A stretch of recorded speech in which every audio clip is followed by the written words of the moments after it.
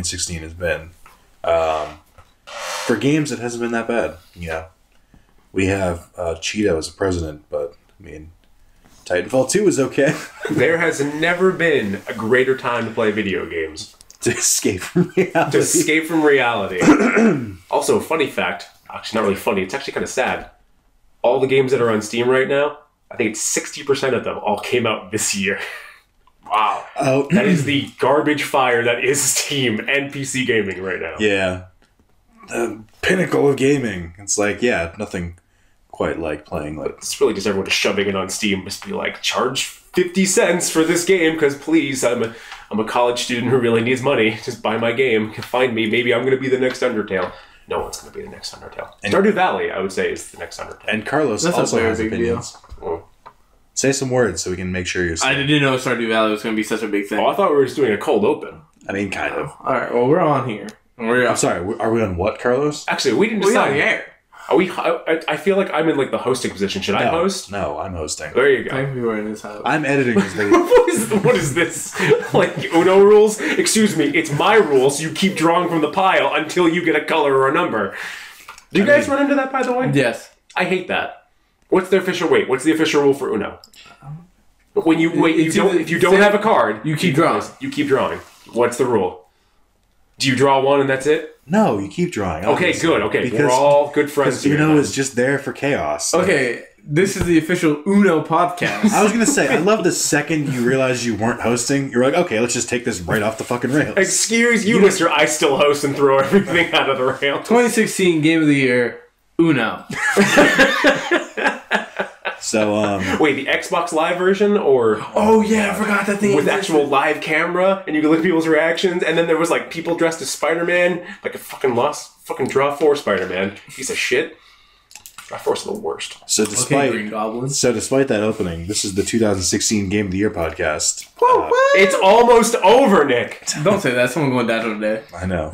Carrie Fisher is dead. It's probably your fault. And her mom. His mother died of a broken heart. Really? Oh, you didn't hear about this? She had dove disease? She got a stroke. Oh my god. Literally, well, we don't know what the stroke was, but pretty much died of it. Anyway, let's talk about some video games. There's never been a better time to play video games to escape from your life, everyone. So, yeah, this is technically Dino Laser podcast episode 7. I'm really happy because I called the last one episode 6 as a joke because I didn't think we did 5. So I was trying to skip it, and then I looked back and I was like, oh, we did have a 5. Wait, so this isn't a joke. This is just a normal. Since this is episode 7, is this A Game Awakens? Anyway, that was a good joke. Would we consider this the best in the series? Why? What? 7, best Final Fantasy. It was a bad joke because we technically haven't gone beyond 7. So it's a newer hope. So when I said, "Hey, let's record," you guys were like, "Oh, let's not bring the comedy." Yeah. Okay. Weird. This is all highbrow jokes. Is this our Rogue One? Is this a prequel to the previous episodes? So the three of us have lists. The 2014 Game of the Year. I was going to go with 2015, but I accept that. So I'm just going to read out the categories. Some of them have subtitles, some of them don't, because sometimes we're lazy and sometimes we're not. The first title is Carlos was right. Top game not from this year that you went back to, and it's still bad.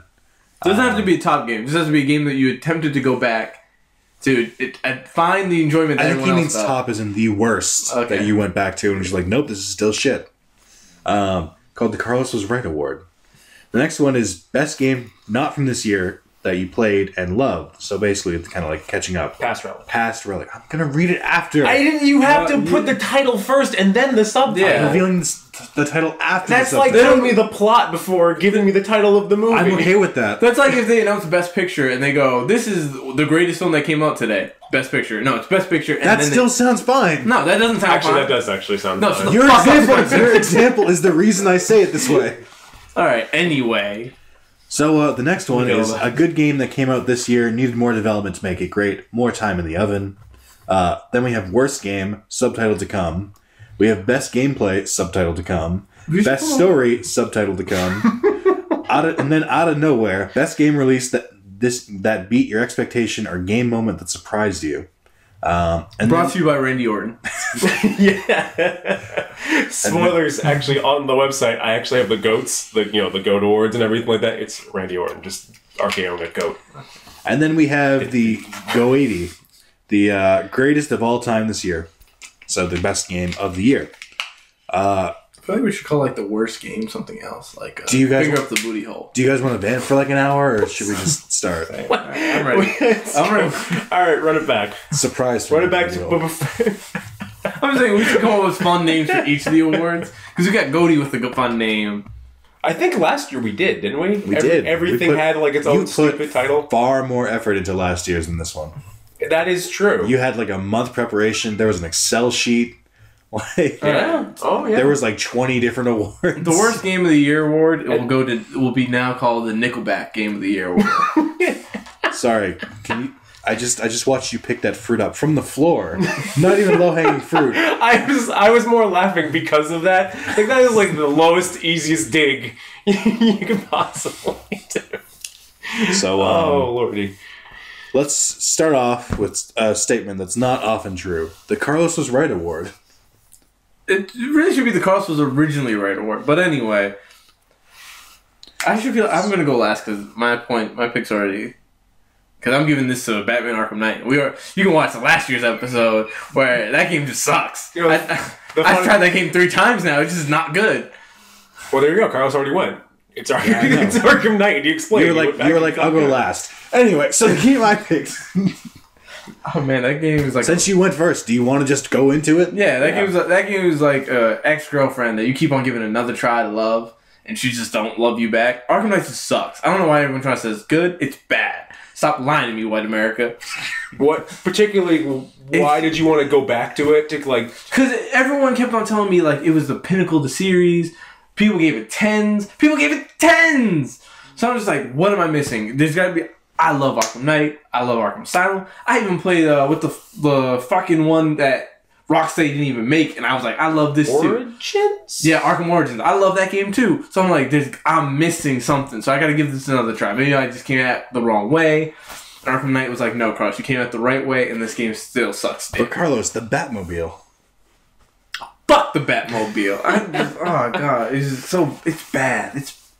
Go back to my last year rant, because that's a 20-minute me of just masturbating time. This is why we need it on video. That's why I want to actually record this, so you actually get the full moments. I think it's better if I imagine it. Whoa, I almost have an aneurysm there. Sorry. All right, who's going down? We have to have an established order. No, we don't. I prefer when it's chaos and random. Well, that's fine. I'm not being sarcastic. I do prefer that. Do you want the Rochambeau for the next one? Or? No, I just like it when I'd rather not kick each other in the nuts. Okay. You can go. So mine's actually a little. So here's the funny thing: the last podcast. That is a good one. All right, shut the fuck up, Nick. The last time, or the last episode, I preferenced saying, "Oh, this was going to be my Carlos was right. It's a game that I really went back to, and season pass, blah blah blah blah." And you guys were like, "What's the game? What's the game?" I'm like, "I'll tell you afterwards." And afterwards, I told you it was The Division. Where the funny thing comes in is I bought the season pass because it was like $10, which is normally I think it sells like 40. I'm like, you know what? I'll buy it. And I jumped back in, and they had all this patchwork done. I think I was at 1.2, 1.3 when I stopped. So now it's at 1.5. And apparently 1.5 just took the entire game and just turned it around. So all the looting is better. The guys are still a bit spongy, but at least they go down a little bit quicker. You still shoot a guy like 800 times in the head. If he's like an elite guy, he still doesn't die. But there's a whole bunch of balancing stuff. The DLC is actually okay. Survival mode is actually fun. I've heard good things about that. It's really good. It's one of those like you have to pick things up, make sure watch your bars and everything. But it's not like very managing where you're like, if you have to do this bar and maybe you can juggle this and everything. It's like, hey, you're cold. Don't be cold. Go next to a fire. Get a hat. Like the things your mama taught you to do. Okay. Also, she said, don't play with guns, but get guns because other people are going to come kill you. And they add a lot of things that make you want to come back. Like they just had a couple of dailies that weren't really that good. Now the dailies actually make sense. The game doesn't rely on crafting, but now if you craft, it's a lot better. So this is pretty much my anti-pick for this. The one that actually I had to think about to basically make a thing for this winner, per se, if we want to call it that, Evolve. You went back to Evolve? I went back to Evolve because the curiosity got the better of me because they recently went free-to-play earlier in the year with Stage 2, as they call it. They rebranded it. I played the betas, And I'm like, okay, yeah, this is pretty cool. I think I got everything I need to get out of it, though. And a friend of mine who bought it confirmed that. He goes, yep, there's more content in there, but it's pretty much the same 4v1. I love asymmetrical team-based games. I love team-based games anyways.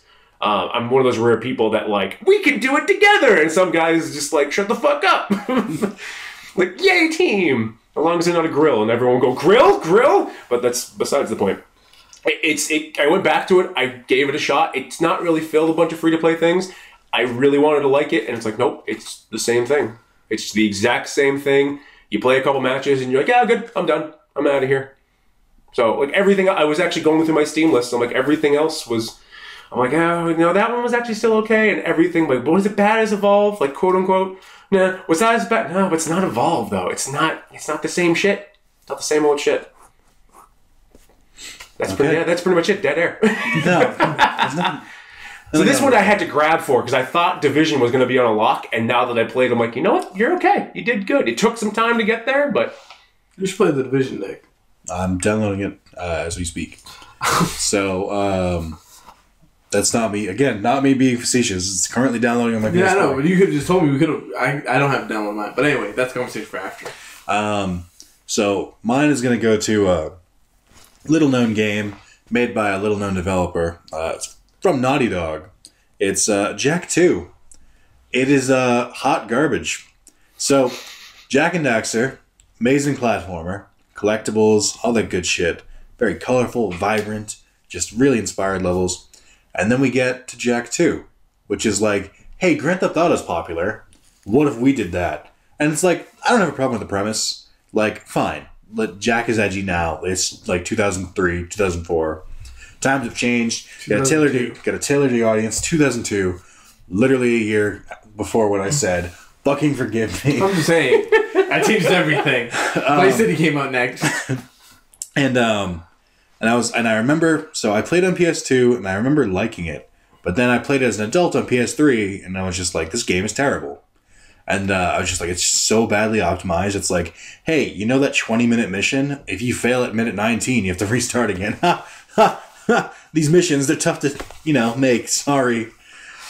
So I have the Jak collection on Vita. So I was playing Jak 2 at work. And I was just like, wow, this is just as bad, if not worse, than I remember. Because now, they didn't even optimize it for the Vita. Mass Media did a terrible fucking job.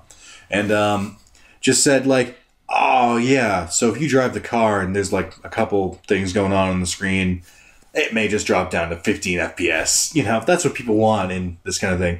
It was jarring because I was jumping back and forth between Ratchet and Clank and Jak. Ratchet and Clank works fine. So when I would play Jak, I would, like, after playing it, I would get, like, kind of sick. I'd be like, this doesn't feel right. It's so sluggish. So it's absolutely the worst thing I've played this year for replaying games. Yeah, I don't know. I had to reach for this this year. Because normally I steer away from games I know are going to be bad. To be fair, I didn't actually reach into the classic bin. If I went way back, like, because I play classic games and arcade games usually like once a week or twice a week on stream. And there's actually, now that I think about it, there's only one game that I would say it's already bad as it is, the DuckTales version of the GBA, only because of its sound. The sound literally sounds like the devil screaming at you through a mono speaker in 8-bit. I will show you later. It is amazing. It is terrifying. Do you see that video of the new cast of the DuckTales reboot? And they're all just singing, and they're all really bad at singing for the most part? Yeah. Yeah. It's more of just a reveal of who the cast is. Oh. And then David Tennant, the Doctor, as Scrooge McDuck. And I just melted a little. Don't say that he's the Doctor. He is the Doctor. Matt Smith. He's my doctor. He's my doctor too, damn it. So that's the Carlos was right award. You're right. Jak 2 is an awful game. You're right. Evolve is an awful game. I'm not comfortable. You're right. Arkham Knight is an awful game. I'm not comfortable with the Jak 2 slander, but I'll say Evolve is a bad game. All right. So we'll be right back after this commercial break. Oh man, those guys are crazy. All right, so our next one is Past Relic, best game from not this year you played and you loved. So the reverse of the Carlos is Right award. You want to go first this time, Spencer? Rock Band 4. Really? What the fuck? Rock Band 4. I didn't know there was a fourth one. There is. It actually came out last October. It was a shit show. Because the tracks that are on the CD, kind of okay, but when you have a library of DLC, when you do every single week, you're kind of digging mud out of the water well at that point because you've pretty much put every good song, quote-unquote, rock album or rock song in your library already. So you can't really put one on a mainstay disc. Also, they're working with a lot of quote-unquote indie money, I would say, because they didn't have the same kind of power behind it because it's a Rock Band 4. And you couldn't download the DLC, at least very easily, in the beginning when it came out. So my sister and I loved Rock Band. We got together, we played, she came over to my apartment, we couldn't even play it. Besides the microphone being a little bit weird that we had, but we tried to download some of our favorite songs off of our old DLC list, and it was just a shit show. So then, to abridge that, came home one day, and I was like, there's nobody home. I have a little confession. I like to sing. Sometimes I sound like a coyote in a trash compactor, but I don't care. But how do you sound when you're singing? Wait, you play rock? You sing on Rock Band? Yeah. But You're the only person I've ever met. I actually like to sing on Rock Band, even though I don't think I'm a good... So people are like, oh yeah, you're fine. I'm a little upset that Carlos ruined my joke, so I'm just going to repeat it. But coyote in a trash compactor, but how do you sound when you're singing? See, I heard it the first time. I just chose to ignore it.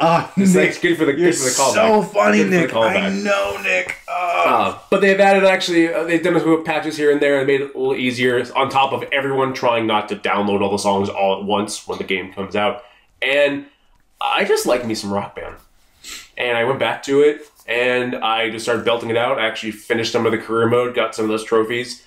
And after the career mode, I was like, I'll just keep on singing. So there was one Saturday, I probably played for about 4 to 5 hours, just singing, belting out some tunes, and then my throat was absolutely killed. It was. I saw both of you like penis joke. No, I'm just thinking of like you singing in your house for 4 to 5 hours. Yeah, and like your family walking in and out, and like, yeah, Spencer's got his own little concert going on right now. And no, they know. Yeah. If Kaylin came home, she'd be like, "What are you doing?" I'm playing. Oh, she's like, "Are you playing Rock Band?" I'm like, "Yeah, I'm playing Rock Band." Oh, or she might even like. So where's the guitar? I have the original Rock Band 1 guitar. When we originally tried to boot up Rock Band 4, it was a shit show trying to calibrate. The more and more TVs get more and more modern, unless you have you manually do it, and even then it's absolutely crappy. The newer ones have a thing where you can hold the guitar up to your television and it will listen to the beats and it will automatically calibrate for you. But since it was an old one, it was just I can't even think of an analogy right now. It was just so complicated. But no, I wasn't thinking of a penis joke. I was like, I don't think I've ever heard you with your voice gone. That would be an interesting experience. It just sounds really raspy, like everyone else who loses their voice. Like a South Boston grandma who smoked a pack every single day.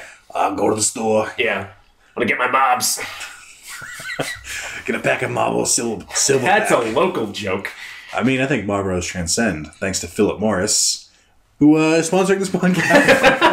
Yes. Finally got that Marlboro money. Gonna get that tobacco money. We in the big pockets, boys. All right, since we got to mess up the order, I guess I got to go next. So Spencer just sounded really fucking lame. Am I right, Carlos? You're right. So my favorite game that I went to that was not released this year was Steins Gate, a visual novel on Vita. That's it. Just reading through the story, just clicking away. I watched it. I PlayStation Plus? No, it was just I think I bought it because I'd heard such good things about it. Was it good? And yeah, really enjoyed it. Just was basically just like reading a book with voices at I do it at work, and to the point where I'd go home and I'd play even more, which is very not rare, but it happens like once in a blue moon on Vita games. So yeah, really good story, available on PS3 and Vita or in anime form. I really, really enjoyed it to the point where I beat the quote-unquote game, and then I was like, I'm not done with these characters. That ending wasn't good enough for me, and I was just, it broke me a little bit, and I was like, there's a true ending. It's like, I need this. I can't move on until I get this true ending. And then I got the true ending, and I was like, all right, I can safely move on. To the point, the game was so good, I couldn't really find another Vita game for like a month after, because I was just like, nothing is scratching this itch. Nothing is like novel itch, or just nothing is scratching like that story itch of like that such like a complete sense of like completion, I guess, where it just like it was all well rounded. I felt satisfied when I beat it. It was just like, I can't remember the last time I beat a game. I was like, yeah, that was good.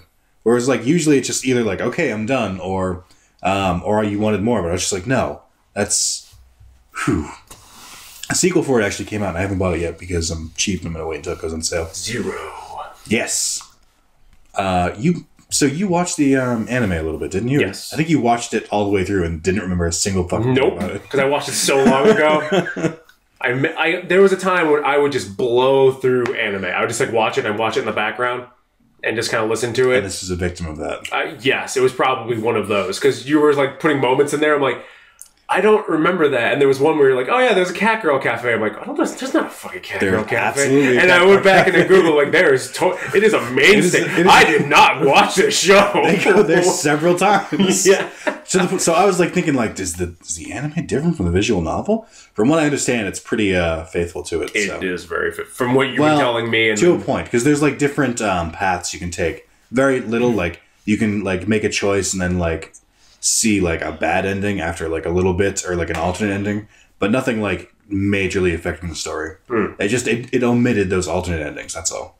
But then there's a movie after that touched upon it a little bit in flashbacks where he's like, I have memories I don't remember, and it would like show clips of like the alternate endings which weren't in the anime, so people watching would have been like, that's weird, that never happened, but me playing the game was like, I remember they this. Did it.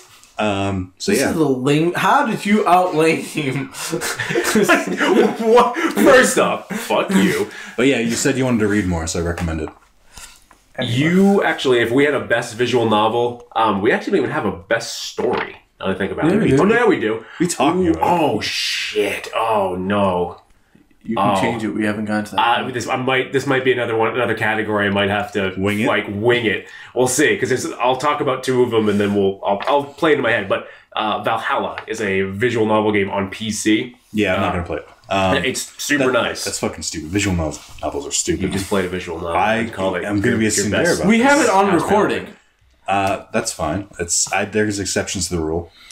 Cyberpunk Bartender Simulator with talking corgis. Wait, what? I just... That seems up my alley. No. Anyway. It was a break from my character, not a permanent one. Carlos. One day. Alright, I know we argued about this in the car, but I'm going to say it anyway. You go with the Handsome Collection for Borderlands. Can you nominate an entire collection? Here's the thing. Okay, let me put it this way. He is not nominating the pre-sequel. He is absolutely only talking about Borderlands 2. I don't know why you said the Handsome Collection. Because you're not talking about the pre-sequel, and you know it. Or 1?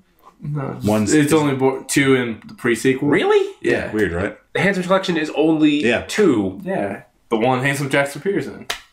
It's like having like the Star Wars collection, the original series, but having 2 and 3.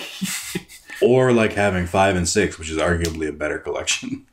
Oh, actually, yeah, I went the other way. I actually said the original series and then went to the crappy new ones. Woo! All right, dyslexia, let's go. Also, to be clear, you can watch in the original, if you omitted the Phantom Menace, that's still a better collection. That's true. Than having it with the Phantom Menace. That is true. You wouldn't really understand. Actually, you probably could get rid of the Phantom Menace now that I think about it. And it would still make sense. Yeah. Huh. But now you have to change because... I haven't seen Rogue One. You shut your fucking mouth. Yeah, we saw it a couple minutes ago. The woman is beautiful, I'll say that. She is. She has a nice butt. Yeah. I played so much Borderlands this year. Like, I think that might actually... It's like FIFA and then Borderlands of all things. Because, one, I played it by myself, and then I played it with my roommate all the time. And I love the DLC packs they have on it.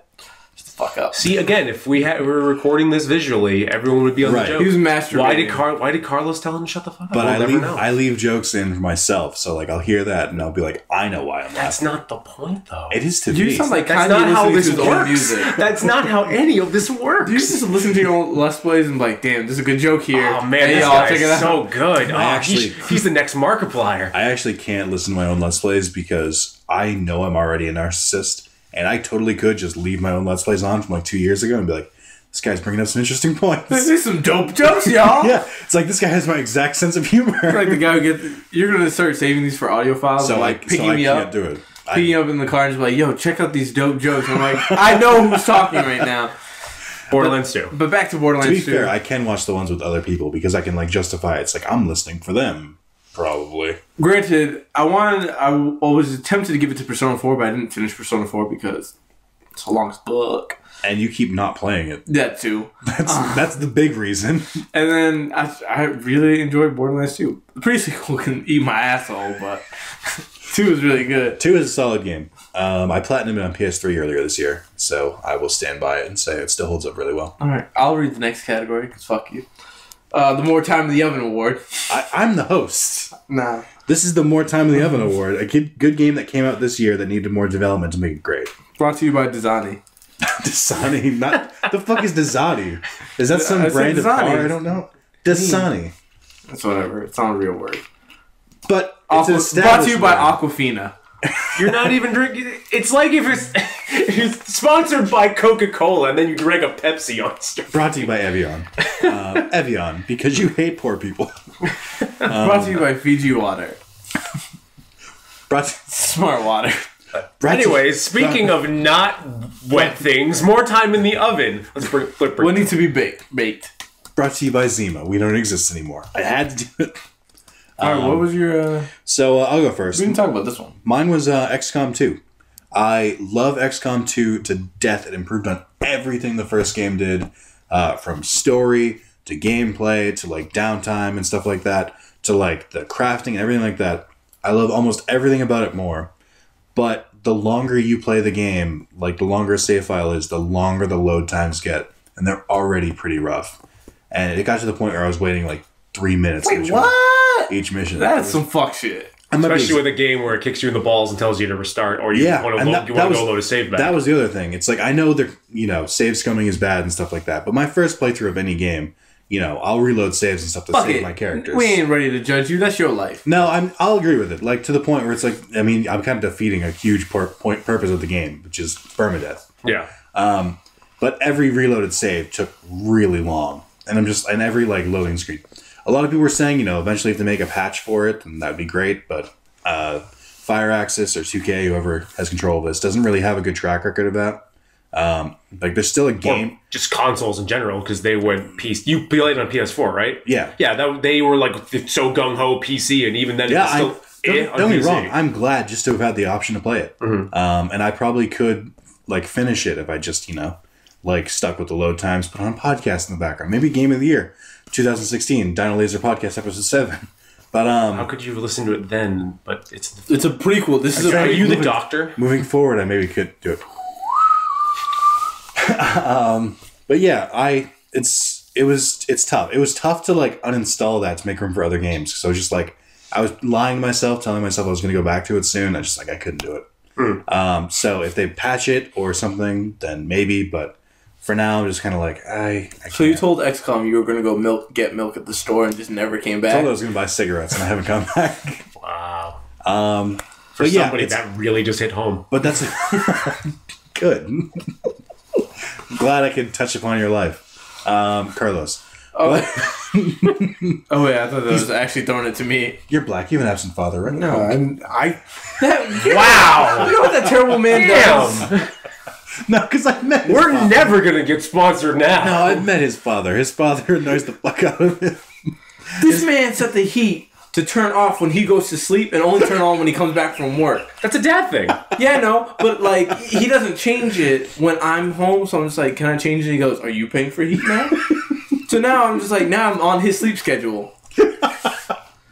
See, I love Carlos's dad, which is why I want to make that joke, because I knew he'd come back at it like, an absent father wouldn't be that bad. Maybe not having a strong father figure wouldn't be the worst thing in the world. But anyway. So, yeah, XCOM 2, I really, really enjoy it when it works, and I just wish they had just, spent more time developing it. Or porting it, I guess, in this case. Maybe developing. I don't know what it's like on PC.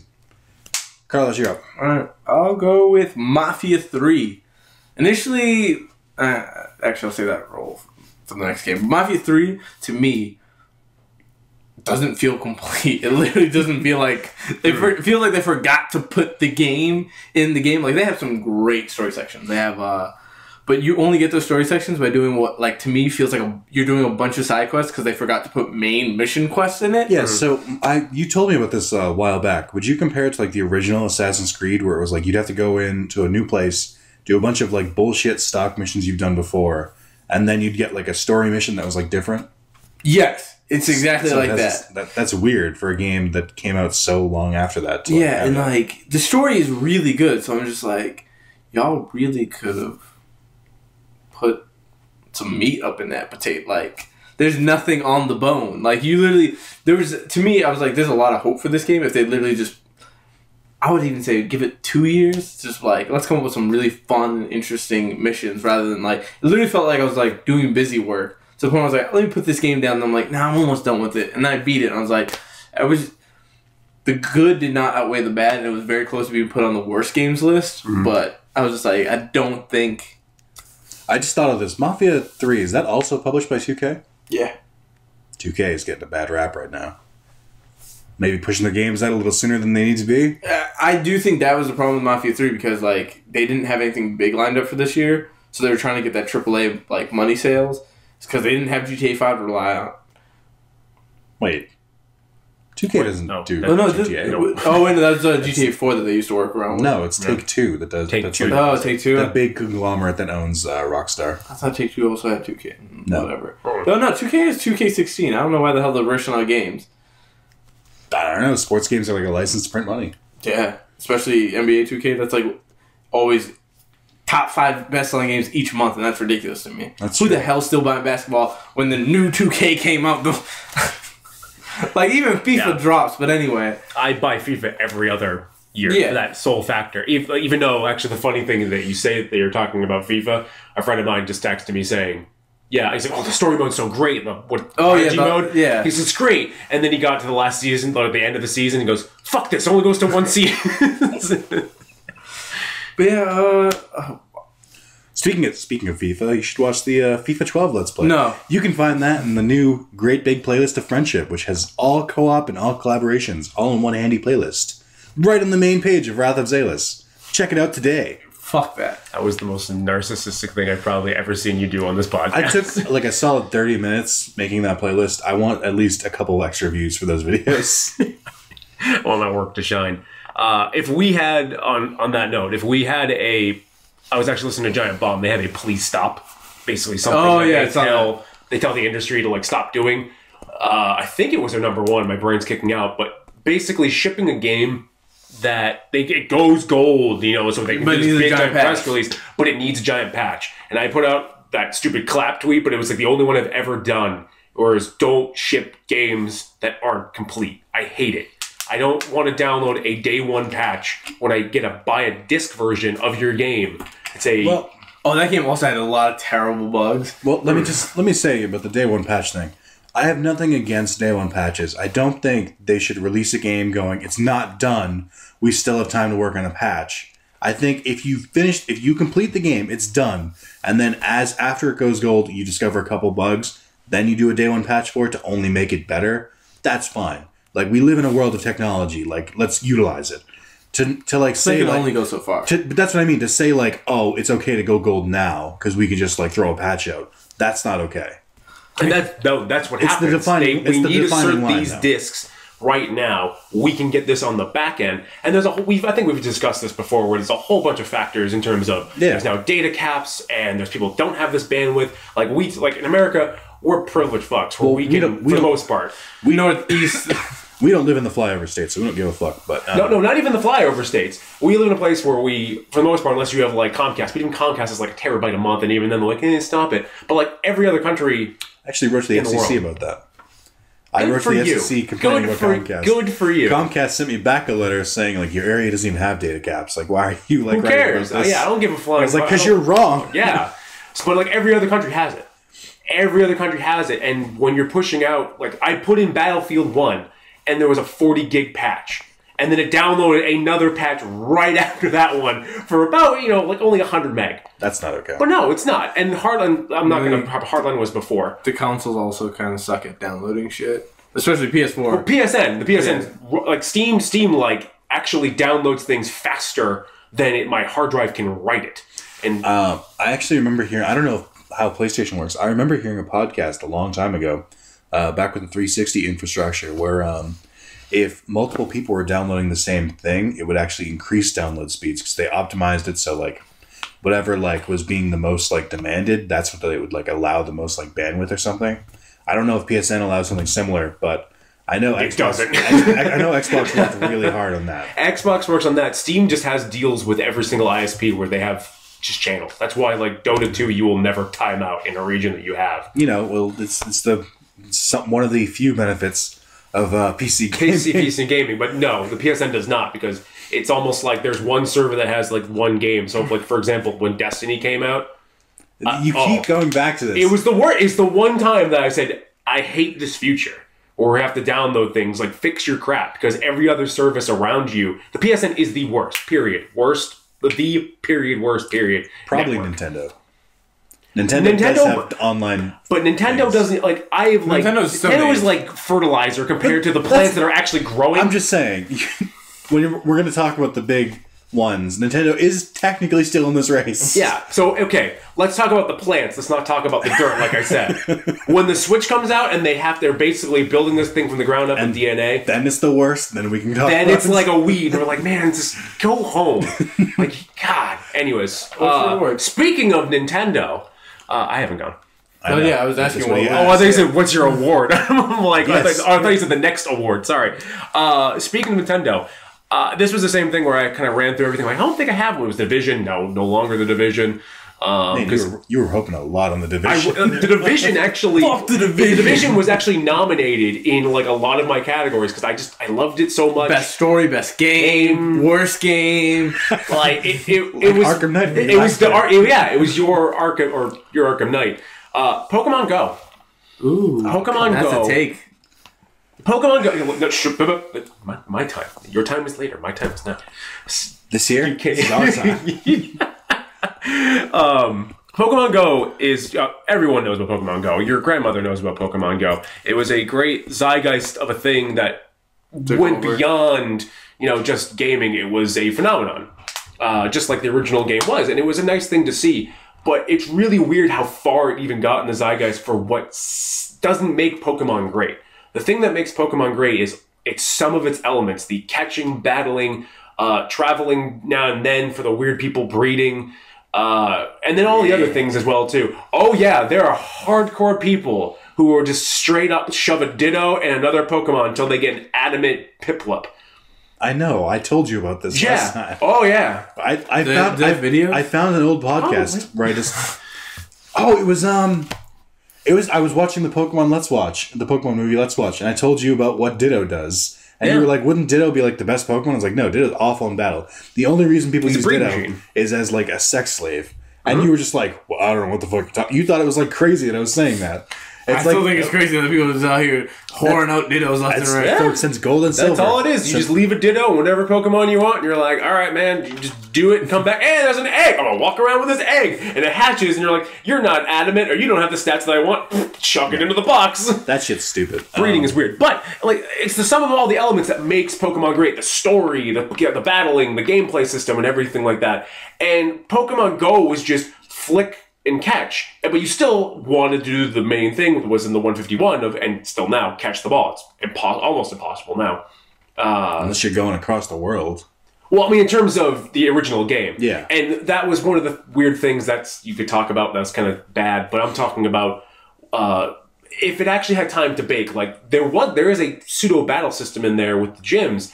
It just really wasn't the thing. All you did was, as Nick was doing right there, we need visuals. You're just tapping. You're just tapping all the time, maybe flicking, but like nobody flicked to dodge because the netcode wasn't good. No. And that's another thing is they slowly released over the world, but like when it came out, the radar to see where your Pokemon was okay, but it wasn't great. And like, I want to know where my Pokemon is. And their servers weren't built up to take the load of finding certain things or doing certain events. And it crashed all the time because there was so many people inundating. And it could be a whole preparation thing. But think about if they had about even 6 more months to bake it, to do whatever they wanted with it. That would change society. I mean, it would probably be living in a Pokemon Go society. They would get more money. Like the revenue, I guarantee their revenue probably would have if they held on for 6 more months.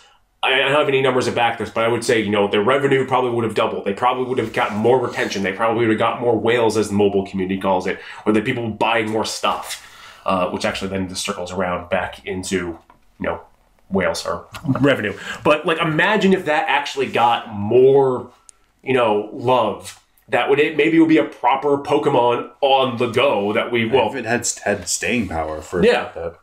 Yeah, you know, it's classic Nintendo not realizing what they have. Well, that wasn't even Nintendo. That was Niantic. It was just by itself. Because here's the thing: Nintendo had to have had. Nintendo doesn't own the Pokemon company. The Pokemon company is working with Niantic, and Niantic said, like, when you want to release it, Pokemon's like, Pokemon company said, go do it. Then I'll just say the Pokemon company instead of Nintendo. They definitely didn't realize what they had or what their potential was. Oh, neither. Just like Nintendo's call sign. If you talk to any interview between like the who was it? The owner of Niantic did a Comic-Con panel, and that's when he released some of the new things that were coming up, and they were small, but everyone's like, "Oh my God, we can see the gym leaders now, or the team leaders now. This is crazy!" And like, yeah, we're gonna update the radar system, but like that's the stupidest thing.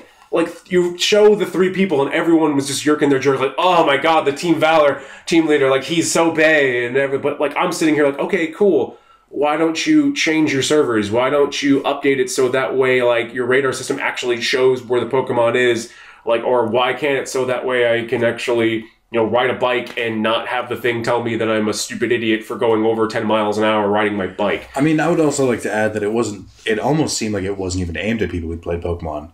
Like, it was aimed at people who might have played, like, Red and Blue when they were kids and then kind of grew up and became adults who jog and shit. Nostalgia. So, because it had, like you said, it had almost nothing to do with the regular Pokemon. Is there any game that is attempted to do that scale? Like, with Google Maps and all that? Niantic made a game, I forget, Niantic used to be part of Google, and they use the Google Map data to make a game that is pretty much nearly, if you overlaid them together, and actually this is true, most of the Pokestops are actually stations in that game. The game it's basically like there was invaders and you had teams. You can't remember what it's called either, can you? I can't, but you know what I'm talking about. I'm drawing a blank, yeah. It was a different game. Yeah, but it literally took all that data that they had from the old game and just put a Pokemon skin on it and put some more, you know, meat into it. And it flew off, but that's my biggest what if of this year. Would that be out of nowhere? It would. Well, it would be. I mean, that's also. I literally changed.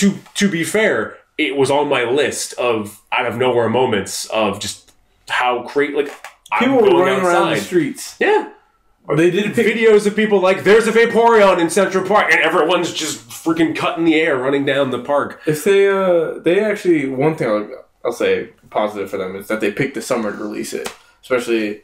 Because imagine if they were just like, let's delay it, and then December, ain't no one gonna run up in these streets looking for Pokemon. That was a great summer game, just like, let me just go out with like 8 of my best friends and hunt some Pokemon and some random spots. That's what I did. Like 4 or 5 people just kind of running around. I was gonna say 8 best friends. What are you talking about? So that's my biggest what if. My biggest what if, my more time in the oven. Fair enough. Worst game of the year. Right, that's the next category is worst game. With the thumb in the booty hole. Or the unexpected. Ain't nobody wants that. Unexpected thumb in the booty hole award. Carlos, do you have experience with an unexpected thumb in the booty hole? Nah, I put my thumb unexpectedly into other people's booty holes. So. You're the worst. You are the worst. Speaking of the worst, Carlos, go. All right. We're at the top of the batting order. Mine is Mirror's Edge Catalyst. Ooh. Because, see, here, I was really up in the air between if that was going to be more time in the oven or if Mafia 3 was going to be. But then, like, Mafia 3, I'm like, at least they're trying to do something special. So I'm like, they just need more time to actually solidify it. Mirror's Edge was like, I enjoy Mirror's Edge 1. Mirror's Edge Catalyst, to me, was it fixed nothing. It improved nothing. It was just a giant step to, like, the side. So it was just literally like, who wanted this? Who wanted open world? Like, to be fair, I wanted that from Mirror's Edge, and I know exactly where you're coming from. It's very disappointing. It was, oh god, I played through the entirety of that game, and the entire time I was just like, this is just not good. This is many things, but good it is not. That's how I felt about the original Mirror's Edge. But like, I'm generally, I'll suffer through a game for a pretty good story. And Mirror's Edge was one of the few games where I suffered through it because I'm like, this game is really fun to play, but the story sucks. There's not that much, like, at a certain point, they keep on thrusting a gun on you, but once they told me, like, Mirror's Edge Catalyst, you can't use the gun, I'm like, yeah, I'm jacking off right now. I'm jacking off. I love now that we have to say what we're doing. And then to see that they still screwed it up, I was just like, actually, because the linear missions, the actual story missions, are still pretty fun to play. It was more traversing the open world. It was the dullest open world I've ever played, where literally nothing happens. There's no characters to interact with. Like, you're just running. And it made me physically tired actually running around the open world because I was just like... Because in the... Sorry to... Like, this is going to be a bit long. But the first Mirror's Edge, like, you could always understand why Faith doesn't run out of breath because, like, most of the missions you complete in, like, 5 minutes. And you're just sprinting through. And they'll like throw up an elevator or something to give you pause, but like... But as long as you have faith, you'll be okay. Exactly. But the open world element kind of just makes it so exhausting. Comes like, this girl's running miles at a time, breakneck speeds, flipping, doing a bunch of shit. And I'm just like, doesn't she get tired? Doesn't she like... Isn't there like... Shouldn't there be a stamina bar or something? But I understand like, runners don't get tired of some shit. But I'm like... And then the story just ends. It kind of just ends. It doesn't really... Because it was like, we're going to sell enough for a sequel. And now I'm just like, do I even want to play a sequel? Honestly. I love Mirror's Edge 1. I still go back to play it. But Mirror's Edge Catalyst is so... And they didn't... Art sucked too. Get the fuck out of here, Mirror's Edge Catalyst. The worst game of this year for Carlos. Go get a thumb up your booty hole. So that's unexpected. We're just going to call this the unexpected thumb. Okay, yeah. I need to get a judgment from the room. Can I nominate something that I have not played? It is so egregious to me. Normally this is no. No, it's not. Oh, I played No Man's Sky.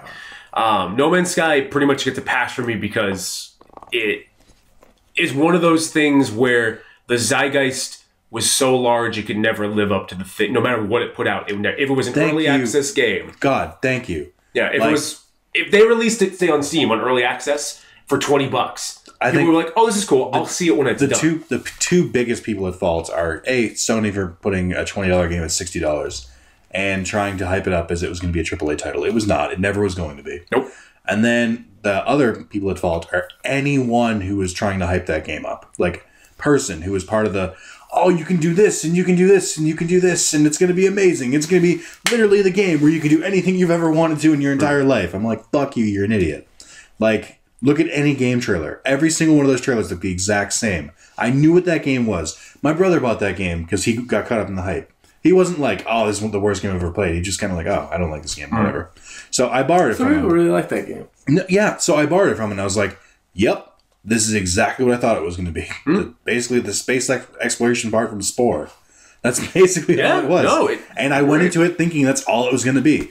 But Nick, didn't you see in this show? Who the fuck cares? Like, just watch the gameplay. It's been the same for 3 years. And the fault also lies on Hello Games because they never said no. That was the thing. They never cut anything down. They never said no. They said we're going to try to make this thing. They always want to live up to everyone's expectations. But to be fair, they're an indie developer. Like even if you're an indie developer, you can sit there and go. I don't fault them for that because it's hard to stand up to a crowd like that. Like, especially one so ravenous. If I tell you to murder a person and then you shoot them and say, "Well, I couldn't say no." All right, we're not doing the Nazi analogy. It's not a Nazi analogy. It's literally you have to put people's expectations in check. Fine, but I mean, we've also lived through Peter Molyneux, so like we've seen. Oh no, I never trusted anything. Okay, Peter. I want to address this. Peter Molyneux is he's a garbage truck on fire. He comes down the street. He'll take your garbage. And you're just like, man, that is the worst truck in the entire world. But you want to see it because it's just on fire rolling down the street throwing your garbage in there. And it does a service for you too because still he puts out the service for you in the things of Goddess, the Curiosity Cube, Milo, which actually never came out. But Milo was when I said, you're a piece of shit. I'm literally just talking about Fable. And how about before every Fable, he was the same way. He's like, you can do this, you can do this, you can do this. Oh, we weren't able to develop that. And then it's like, yes, this is how developers work sometimes. They get really passionate about their projects. Other people pick up on it, and then things just get out of control. See, it's No Man's Sky isn't even your award, so just like Anyway, we got so it was like a normal podcast. So can I nominate something that I have not played? You can talk about it, but it can't be your nomination. So it's not going to be my winner. So it's my winner on the website on my website because it's so egregious. It's Super Mario Maker 3DS. Is that the one you haven't? That's the one that I would like. I'd like to win. I have not played it. I have seen it. I have read it. I've watched people play it. I know what they've taken out of that game, and it's like talent. It's like I can't give you an analogy for it, but let me tell you this: Super Mario Maker. Hold on. This is the second time you can't give an analogy. You better bump your analogy down, Spencer. Super Mario Maker was a great game. I think I won something back. I forgot to go back to see what my game of the year last year was. I don't think it was Super Mario Maker. Yeah, you're right. It was. And I think I was going between that and Super Mario Maker. Super Mario Maker was a great game. It had all this wonderful building tools. You could share with your friends. You could play all these games online. I would argue it is still a good game. I mean, it's still got a fairly decent. Oh no, it is. It is still a great game. The 3DS version is everything that it is not. And basically, if I gave you the Super Mario Maker and said, "Oh, by the way, you can't share the levels that you create. Oh, by the way, you can't actually play a game that you want to play. We're just going to take games from the Wii U at random and chuck them at you. Some of the features are going to be taken out of them, though, because we won't support everything for you. You want to play some of these levels? Shout out to Nintendo. Basically, they stripped everything that made that game fun of creating a level, putting it online, or sharing it with your friends. You can't even share a level. Carlos can't have a 3DS, I can't have a 3DS. And go, Carlos, I want you to play my level. And goes, cool, Carlos. And Carlos goes, how do I play that? Good question. Do you have a Street Pass on? Street Pass. I need to have Carlos Street Pass my level in order for him to play it. And that's not even a guarantee. Otherwise, at this point, I hate friend codes. I hate codes. Friend codes is something that should have been done away with 10 years ago. Friend codes, they're not actually called friend codes in there. They're just called course IDs. It doesn't matter. I hate them. It's ridiculous. They're terrible. 12 digits? It's something like that. It's not hard to make an online service. Like, fucking Xbox Live did it, 2000? Yeah, but, it's Nintendo. We were talking about that earlier. Oh my God, I can't even give you an annoying 12-digit code to say, Carlos, please play my game. And you're like, I would be glad to, but you really shouldn't because my levels are crap. That's it. Everything that I read about this, it's the worst game that you could have possibly put out. It's not even like if they said, hey, pay, oh, by the way, $20. Excuse me, $30. You say 20 is fine. Yeah, $30. It is a full-fledged release on the 3DS. It sounds like a piece of shit. Sounds like Nintendo. So what's your winner? So that would be my winner, but I have not played it. So if we actually have to play something, it'd be Battleborn. Battleborn. Oh yeah, you play Battleborn. Is whoo. Not Overwatch. There's someone on my friends. There's someone on my friends list, and I think it's a subscriber, which is why I shouldn't bring this up, but I'm going to anyway. Who keeps playing Battleborn, and it keeps showing up in the PlayStation feed, and every time I see it, I'm just like, why the fuck are they playing Battleborn? What are they doing with their life? Maybe they work there. It's either Battleborn. Maybe they work for Gearbox. It's either Battleborn or Paragon or something. Which one's the Gearbox? Paragon is actually pretty good. Which one's the Gearbox? By Epic. That's Battleborn. Okay, yeah, then it's Battleborn. Because I remember thinking, come on. Maybe they work there. I would have been. Maybe, yeah. Battleborn is. I was actually gifted a copy. Otherwise, I played the betas and I was gifted a copy of the game. I probably played it for 2 hours, and I was not even that because I was playing with that said friend. And after a while, he even gave it up as well too. It will win the award for the worst HUD of the decade. It is the most unrecognizable. I'm trying to find my health, and I'm looking at every. I did a visual thing. I looked at every single corner of the screen. Which one of these is my health? Okay, that's my ammo. And then things are just popping up. You ever seen those pictures of all those pop-ups on your screen that's popping. You have the purple monkey, the clippy thing saying it looks like you're trying to kill a bunch of enemies. Would you like some help with that? Would you like to buy $5 of credits? I think you mean Bonsai, the helper. Yeah, the helper monkey. Yes. Yeah. The HUD is just weird. The gameplay doesn't flow very well either online. The single player mode the co-op mode is just garbage. Mario Text, I'm sorry. Yeah, you should be. How dare you have a social life? That was the most, like, you're laid back, as relaxed as possible, sorry, I got really and you just pull out Classic Carlos. Almost, you're blocking Spencer's face with your phone, just kind of going, like, you could not be less interested in what he had to To say. be fair, I'm talking about Battleborn. I'm still like, what? That's so rude. Take a picture. No, you weren't. That should have been the thumbnail. It's just you leaning back, like, No. Spencer's face was shocked, and People playing Battleborn? What? Anyways, it's not like someone said that people at Gearbox had leftover sketches they'd just been working on. Like, why don't we do this whole Overwatch thing? Now here's the thing. And then just didn't know how to make Overwatch. They were trying to do something like Borderlands took the shooter genre and the loot grab. What's it called? That's a specific term for when you pick up random loot grind, loot dungeon, loot whatever. Diablo type shit. Diablo type stuff, and they made it work. They made a baby, and it was great. And they tried to do the same thing with this while taking MOBA and the third person shooter, and it doesn't blend. It doesn't blend very well. There's sometimes like, okay, things are getting chaotic, but that's all user generated stuff. It's not like the game's natural flow. And I don't like people comparing Battleborn to Overwatch because they're technically two totally different genres. I didn't mean to make that comparison. I just meant, like, someone said it was just a very lazy game that they designed. It seems like to me a lot of people. Weekend. It's like you said. There's a lot of sketches that they didn't put into Borderlands. And like, oh, we're gonna put this vampire in Borderlands. You can't put a vampire. And they were trying to think of a new game, and they had all these sketches. And like, wait, where's Barry's vampire? Like, go get Barry and bring it. And they put all of them up in the one. It's like MOBA. I think I saw somewhere where someone was asking, or it was just like, so you guys working on Borderlands 3? And they're like, no, you guys should just check out Battleborn. Like, nah, we don't want Battleborn. No, it's not that great. And like, the worst thing about it is it seems like something that you would trust Gearbox. I trust Gearbox a lot. I do not trust Gearbox.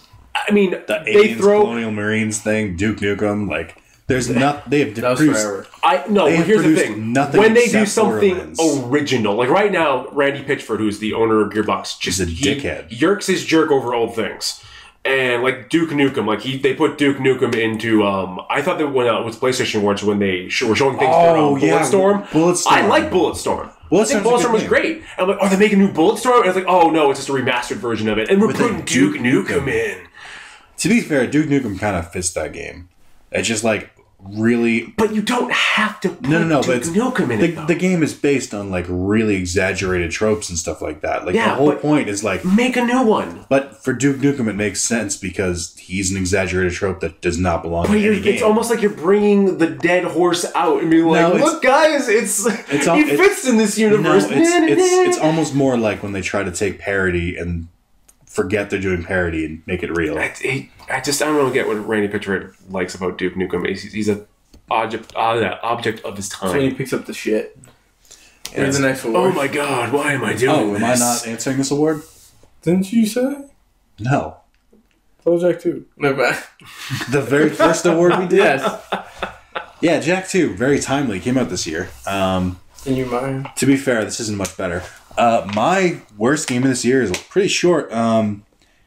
Ape Escape 2 for PS4. So, Cop-out.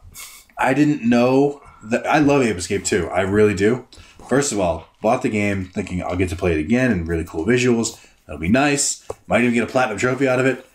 First of all, there's no platinum, which is ridiculous. That's a heartbreaker. Second of all, there is a EU version of Ape Escape, which I didn't know because I don't know why they would ever bother making it different for the EU as opposed to because England had to leave it. No, so like all the voices are different and the whole timely joke. Yeah, all the voices are different and stuff. Like the original voice, like the main character was voiced by the dude who was voiced for the woman who did Ash Ketchum, and like your assistant is voiced by the person who did Misty, and the professor in it is voiced by Dan Green, also known as Yami Yugi. And it was just like such a like nostalgic voice cast for like that time in my life. The EU version is all like weird British people I've never heard in my life. Who are these people with these accents? And I literally realized like no platinum trophy. Like the controls in this game are intentionally like really bad because it came out at like a weird time, and it's all the voices are different and stuff like that, and the gameplay's slightly different. I'm just like, this is awful. Like I don't know why. This is just like the worst thing I played all year. It's like I couldn't even get through the first level. It's just like I hate this. I hate so much of this. I really shouldn't hate this, but I do. And that's it. I don't have I can't think of another game I played where it's like this is hot garbage that came out this year. Other than that, so I'm just like, there we go. Just short, sweet, to the point. Yeah, there you go. That's what we need more of. Ape Escape 2, don't do it. Not even once. Not even once. Best gameplay. Spencer, your turn. Ah, fuck it. I thought we were going to do other ones. Should I start off? No, because actually I want to get this out. So there's 3, this and also Game of the Year for me. I told them I was going to shoot from the hip because there's 3 of them. There's Overwatch, Inside, and Doom. All of them on, if it was a triangle, they'd all be on each different corner for me. Because Doom is a great first-person shooter. Overwatch is a great team shooter, and Inside is just it's not actually maybe I don't know. I wouldn't really want Inside to be inside of me because it's gray and depressing and kind of really weird and has some weird mechanics in it that are really good. Honestly, if I'm gonna give it to gameplay, I'll probably give it to Inside because the gameplay, the platforming is actually really great.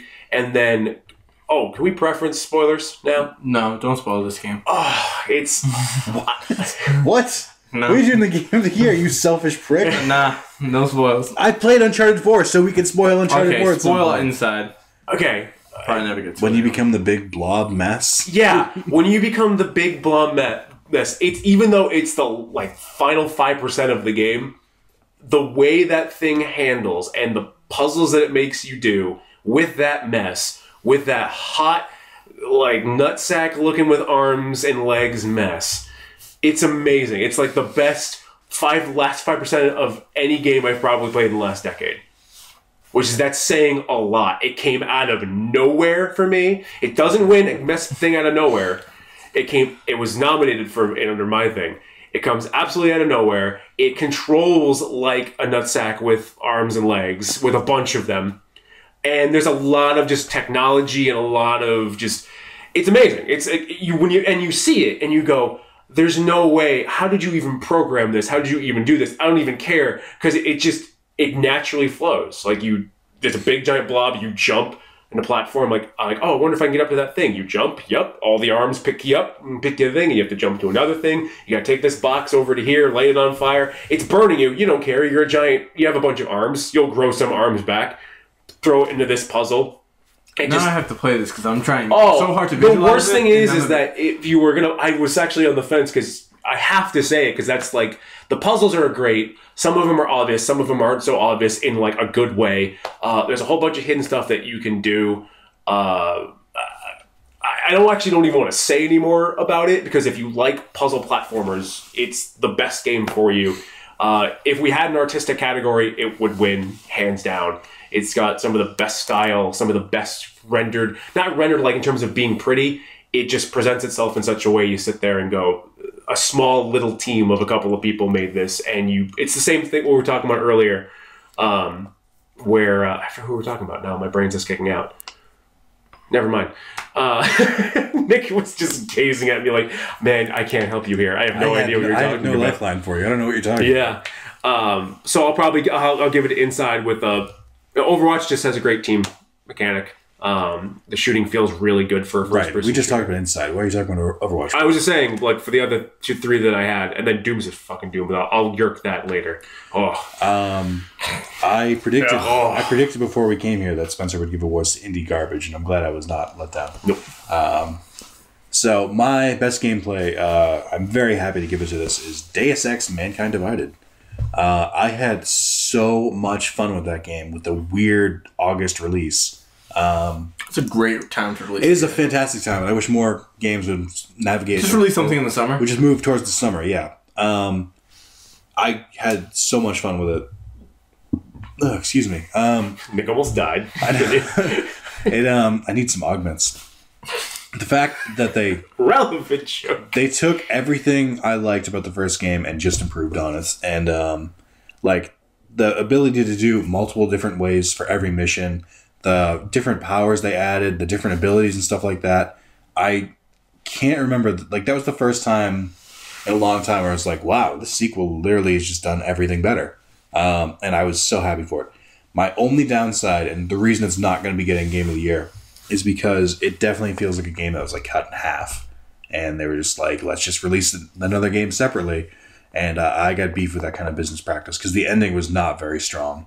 Even the ending fight though was amazing because it's like it's like the only boss, and they actually let you take it down with non-lethal or stealth, and even doing that is really fun. You have super lethal. Yeah, and they have super lethal.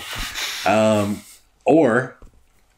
this isn't a spoiler, you can find earlier in the level, you can find a kill switch for that boss, and it's like really hidden, like it's under a desk behind 2 packages. And yeah, I know, it's amazing. And it's like halfway, like a long way back too. And then you can get that, and then at the start of the battle, like you'll have options to either like you can either fight him normally, or you can just be like kill switch and bam, he'll just explode, and it's like that's the end. That's you beat it. You beat the game. Jedi mind trick. That sounds very Deus I Ex, just like love OG having Deus the Ex. ability for that. So it's amazing, and I purposely like instead of going for the platinum immediately. It's just not just that, like the breach mode, which is like the not online play, but like a bunch of small little challenge maps. I even had fun with that. It was just like little bursts of Deus Ex. This is the only person I know who actually enjoyed it. There's I have some beef with it, but I mean, overall, I was like, it's just extra content. I like it. So I purposely have not gone back to it since I beat it twice. First with a no kill, second with a no alarm run. Yeah, I play like that. And because I'm waiting until all the DLC's released, I'm gonna go back and like run through all the DLC and stuff too. So yeah, that is easily my best gameplay. It was in the running for Game of the Year, but had a couple faults. All right, this is my turn. Arkham Knight, Metal Gear Solid 5. Best gameplay. This game snuck up on me. Me and Nick were talking about this. Titanfall 2. This had no business being as good as it was. It legitimately had no business. Because, like, I haven't played a first-person shooter, I think, since, like, Bioshock Infinite. I haven't enjoyed a first-person shooter since, like, Call of Duty 4. Yeah. And so... Modern Warfare 2, but yeah. I'm just saying... Just for me, personally. Yeah. Titanfall 2, it's such like a... That was a campaign. Terrible story. But pure gameplay-wise... Garbage FPS multiplayer story. But the gameplay was great. It was like snorting cocaine and shooting an AK-47 throughout the entire campaign. Like... It never let up. It was just like, alright, you want to fuck some shit up? Here's the game to just fuck some shit up. And then... I know you're going to talk about it at one point. I don't think I am. I changed my mind. Okay, so there's a great level. Have you played Titanfall? We're on a Game of the Year podcast. We're spoiling it up. Okay, halfway through the game, I'm just like, all right, this is enjoyable. You get to this like abandoned facility. Yeah, and then they introduce like a time travel mechanic. Which, first of all, as soon as I saw it's like that, we were because it starts off where you're like running through the level and like involuntarily you're having run through a couple time skips. And my first reaction was like, I don't know about this. I thought this was going to go full stupid Bioshock with it, and like, we can see the ghost because you're the chosen one or something. Yeah.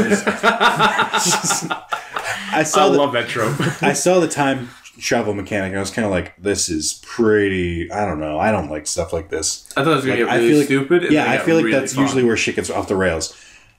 So you find your like command, like your superior. I forget exactly what it was. So for the most part of that game, at that point, you were going to meet up with a company, like a different group. And unsurprisingly, every time you go to meet someone, that person everyone dies. Yeah, you never get to meet with them. You finally get to him, and then like he was doing like some secret covert mission, and like the entire base is. You find him sticking out of a ceiling. Yeah. And you have to grab like some like package from his hand in classic like FPS way. It's like, oh well, he died in this perfect way to hand you this. So then you go through a little bit more of the level, and then you find his bottom half, which you don't even realize up until that point that he wasn't. I thought he just like got stuck through his ceiling. Apparently, like he was just his top half was stuck in the ceiling. You find his bottom half like a mile away, something like that. And on it, you find this like thing, this like little glove. And you put on the glove, suddenly these time travel things that you've been seeing, you now control on the fly. So, like, you'll be fighting an enemy, and you'll travel into the... Well, technically it was the past. So there are enemies in the past, and you could just travel back to the present. To get your health back up, and then hop back into the fight. And then you can also, like, if you remember where they're coming in from, you can potentially run behind them and just travel back and get on them. I basically treated it like I was Nightcrawler, where I was just like, I was hopping in, hopping out, meleeing him, popping in, hopping out, and it was some of the most unexpected fun I could have had in that game. Also, and then, like, even the next level after that, it was just, like, it made a good Mirror's Edge level. Because, like, the pilots can, like, run on walls, but, like, the next level, you're doing, like, intense, high, really quick platforming with shooting and whatnot. I was like, this is what Mirror's Edge should have been. Granted, take out the guns. I was like, let Respawn now make Mirror's Edge. But Titanfall 2, I just want Respawn to make every game for me. my honorable mention was Ratchet and Clank because I played that game 4 times in a row, back to back to back to back. I played it 3 times in a row for the platinum. Did you go for the platinum? Yeah, I got the platinum. That's why I had to go back 4 times. And I played it 3 times in a row. Should have only been 2. That fucking Gruvichan trophy. That was the stupidest bullshit. But anyway. But it got to play the game again. Yeah, it was a lot of fun. I honestly, like, replaying it, I was just like, nope, still good. Now I need another Ratchet and Clank. Yeah, So I want a sequel to the remake. Or a continuation from the PS3 series. I'll take either. I think it did well. I think so. Because it came out at a good time. There was nothing else. The movie around. did poorly. Yeah. It's on Netflix this month. Oh, I'm about to watch it. We can watch it, yeah. Apparently it's really Alright. bad, too.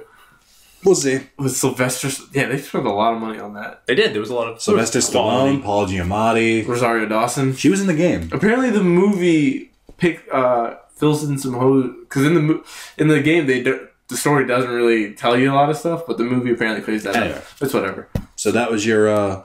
Best gameplay. Titanfall 2. Cool. Next category is... Also, multiplayer's a lot of fun.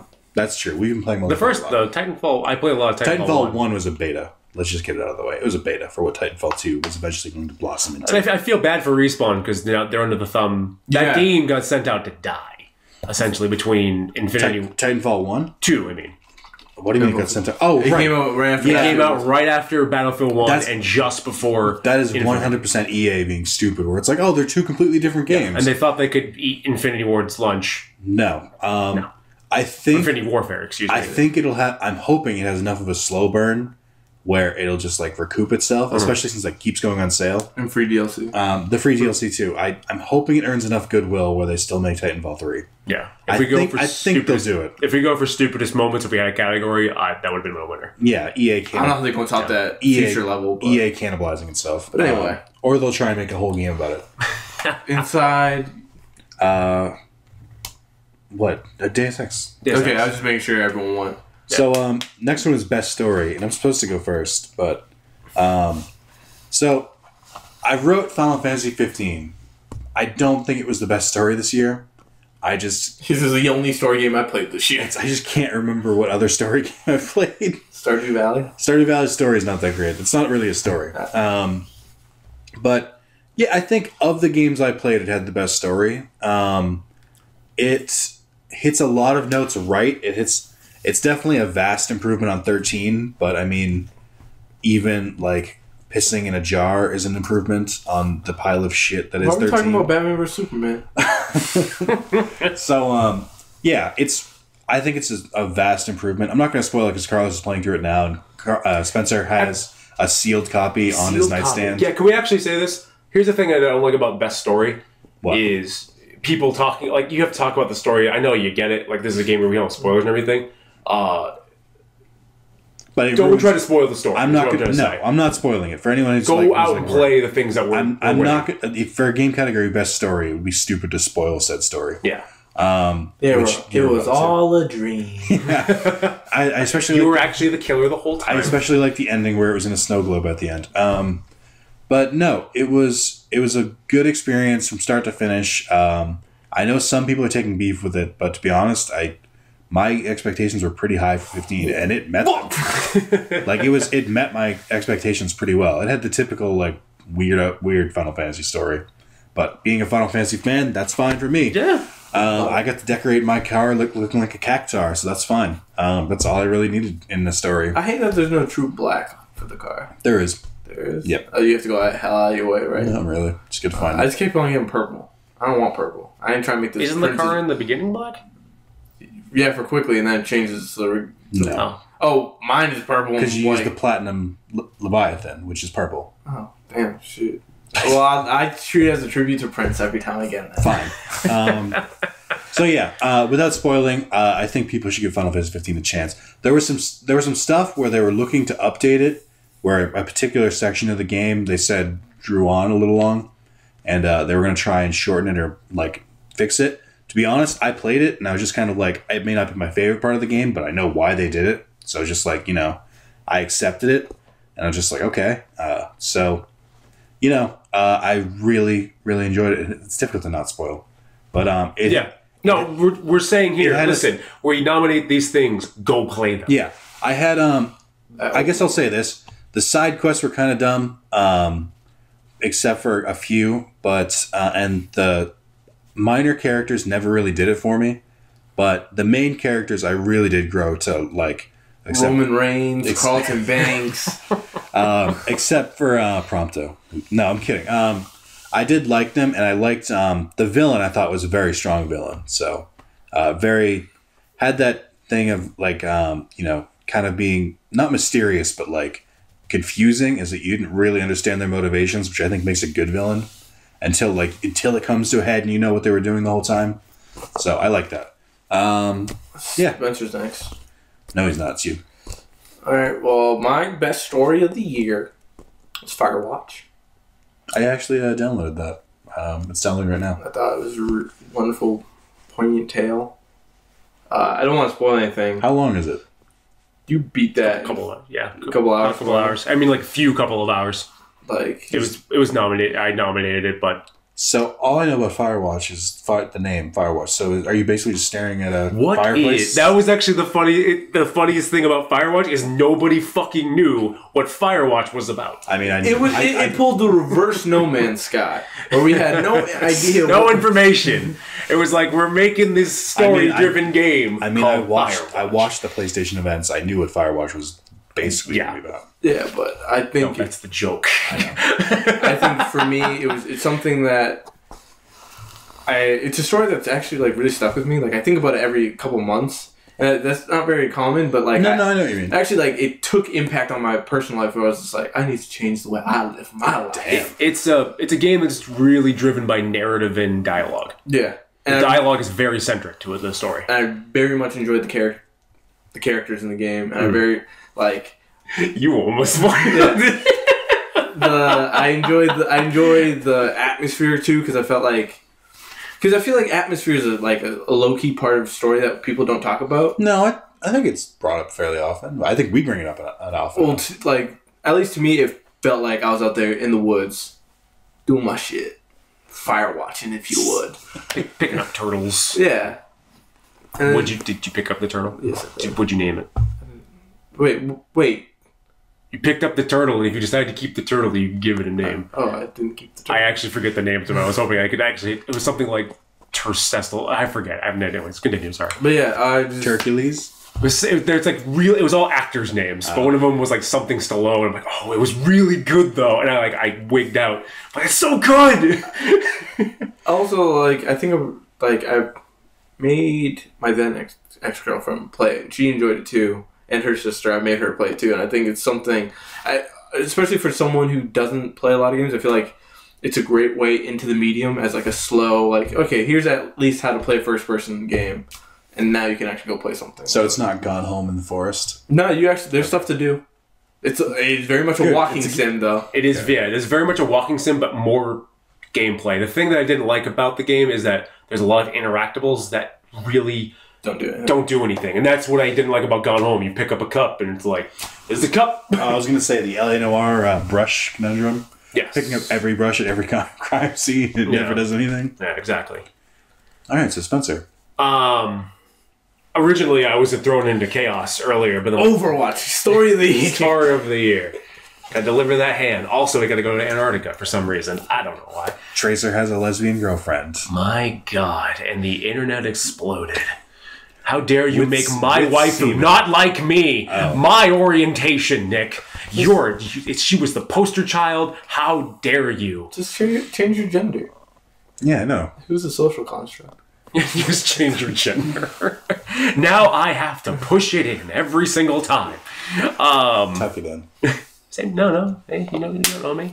Anyways, the game, like I said, I was originally thrown into turmoil, but I'm like, no. The game that hit me the most is the game that I picked to win. There are two pieces of medium that really hit me hard. One was Bon Iver's first 4 tracks on 2 Million. Oh no! Go listen. It's the worst shit. That was a great album. I listened to just the first. After that, it's a little weird. But the first 4 albums, you sit there and you feel so weighted. You're like, oh, fuck. So how's this coming back to Game of the Year? So the other thing that hit me just as hard was a game called That Dragon Cancer. Oh shit, that game's heavy. Yes. I didn't play it, but I know that. I've never heard of this game. It is a game made by a man whose family dealt with the cancer of their child. And he basically took that story and turned it into a game. And it is a game. It has... The gameplay, honestly, is not that great, but there are... Fucking loser. The dialogue... the dialogue and the way it's presented and the way... Because it has this very imaginatory elements to it in terms of, like... It's called That Dragon Cancer because they tell the story of basically what's she fighting off? What is their child fighting off? It's fighting off a dragon, and she's brave and she's trying. I think she or he. I'm actually killing the gender inside my head. But anyways, it's super heavy. It's the same thing. You can beat it in less than a couple of hours. But after you're done playing it, you sit in a chair and you're like, fuck. I don't have cancer. Yeah. And everyone's had somebody in their life, at least I think, that has had someone that went through cancer. I've had multiple. And I've seen people go through chemo. I've sat with people going through chemo. I've had friends who have beat it. I have friends who have lost to it. So even that aside, if I take all the personal stuff aside, you sit there and to walk, it's literally a walk along with this family from the beginning to the end of the journey. And I physically sat in this chair that I'm sitting in right now after playing it and didn't say a word for 30 seconds after the game ended and just went, fuck, and went upstairs and got a beer. It's super heavy and I think it's like $10. Probably during the winter sale, if you're listening to this now during Steam, you can probably pick it up for less. I encourage you, and that's why I said we should probably not spoil things, because if I did, it wouldn't have the same impact. Okay. So out of nowhere to make it happy. Yeah. So this is the Out of Nowhere award, which is exactly what it sounds like. Best game release that beat your You worded this weird. I did. It's basically best game that beat your expectations. Best game or moment that beat your expectations or surprised you. Quite literally came out of nowhere, surprised you. Mm-hmm. Pulled Randy Orton. I don't know how it's supposed to go. We'll just say Carlos. Oh yeah, I was gonna go. Duck? He was just swallowing some water. As you it was either. I have two. It's not either. It's you pick one. Okay, I'm gonna go with Hitman because I think you're gonna choose Titanfall. I was gonna say Stardew Valley. Okay, well you could choose the same thing. No. Well, all right, I'm overruled on that one. So, Hitman, I just think that was me and Nick actually were talking about. We played it the wrong way, and that we waited till all the episodes were done. I can't believe I'm saying this, but an episodic game like Hitman is it's actually better episodically. There's so much content with each map where it's like I've only gotten through the first two, and even then I'm still working on the second one. Trying to get all the kills. You're just you want to do all the challenges. They do a thing where it's they give you a mastery thing where it's you get points for executing kills in different ways, completing different challenges, different opportunities, disguise as this person and talk to the target, then murder them. Get the target sick from their the special drink that only you can make, then go fall in the bathroom and drown them in the toilet. Just stuff like that. And the Paris level for me particularly, that took the first time I played that was 3 to 4 hours. Yeah, it's just the memorizing routes and trying to figure out the most fun way to kill something. And then I'm looking at the rest of the levels and I'm just there's so much content here. I wish I'd rather just bought it. Overwhelming. Come back to it every once in a while. If you were thinking about Hitman is well worth the $60, whatever the fuck they're charging for it. There's so much fucking content in that game. And it's just like, I can't imagine like getting through the rest of the game. It's giving me Fallout syndrome. Yeah. Where I'm like, there's so much content here, I'm kind of afraid to come back to it. I would have actually loved if, like, say this game came out in April, like episode 1 or something, and then just play through episode 1. Hindsight being 2020. Yeah, and then it's just like, and then I'm done. I'm okay. And then, you know, a new level comes out, and you can be like, oh, cool, a new Hitman level came out. It's almost, the game, it's so big, it almost feels like as if they're releasing a sequel right after another.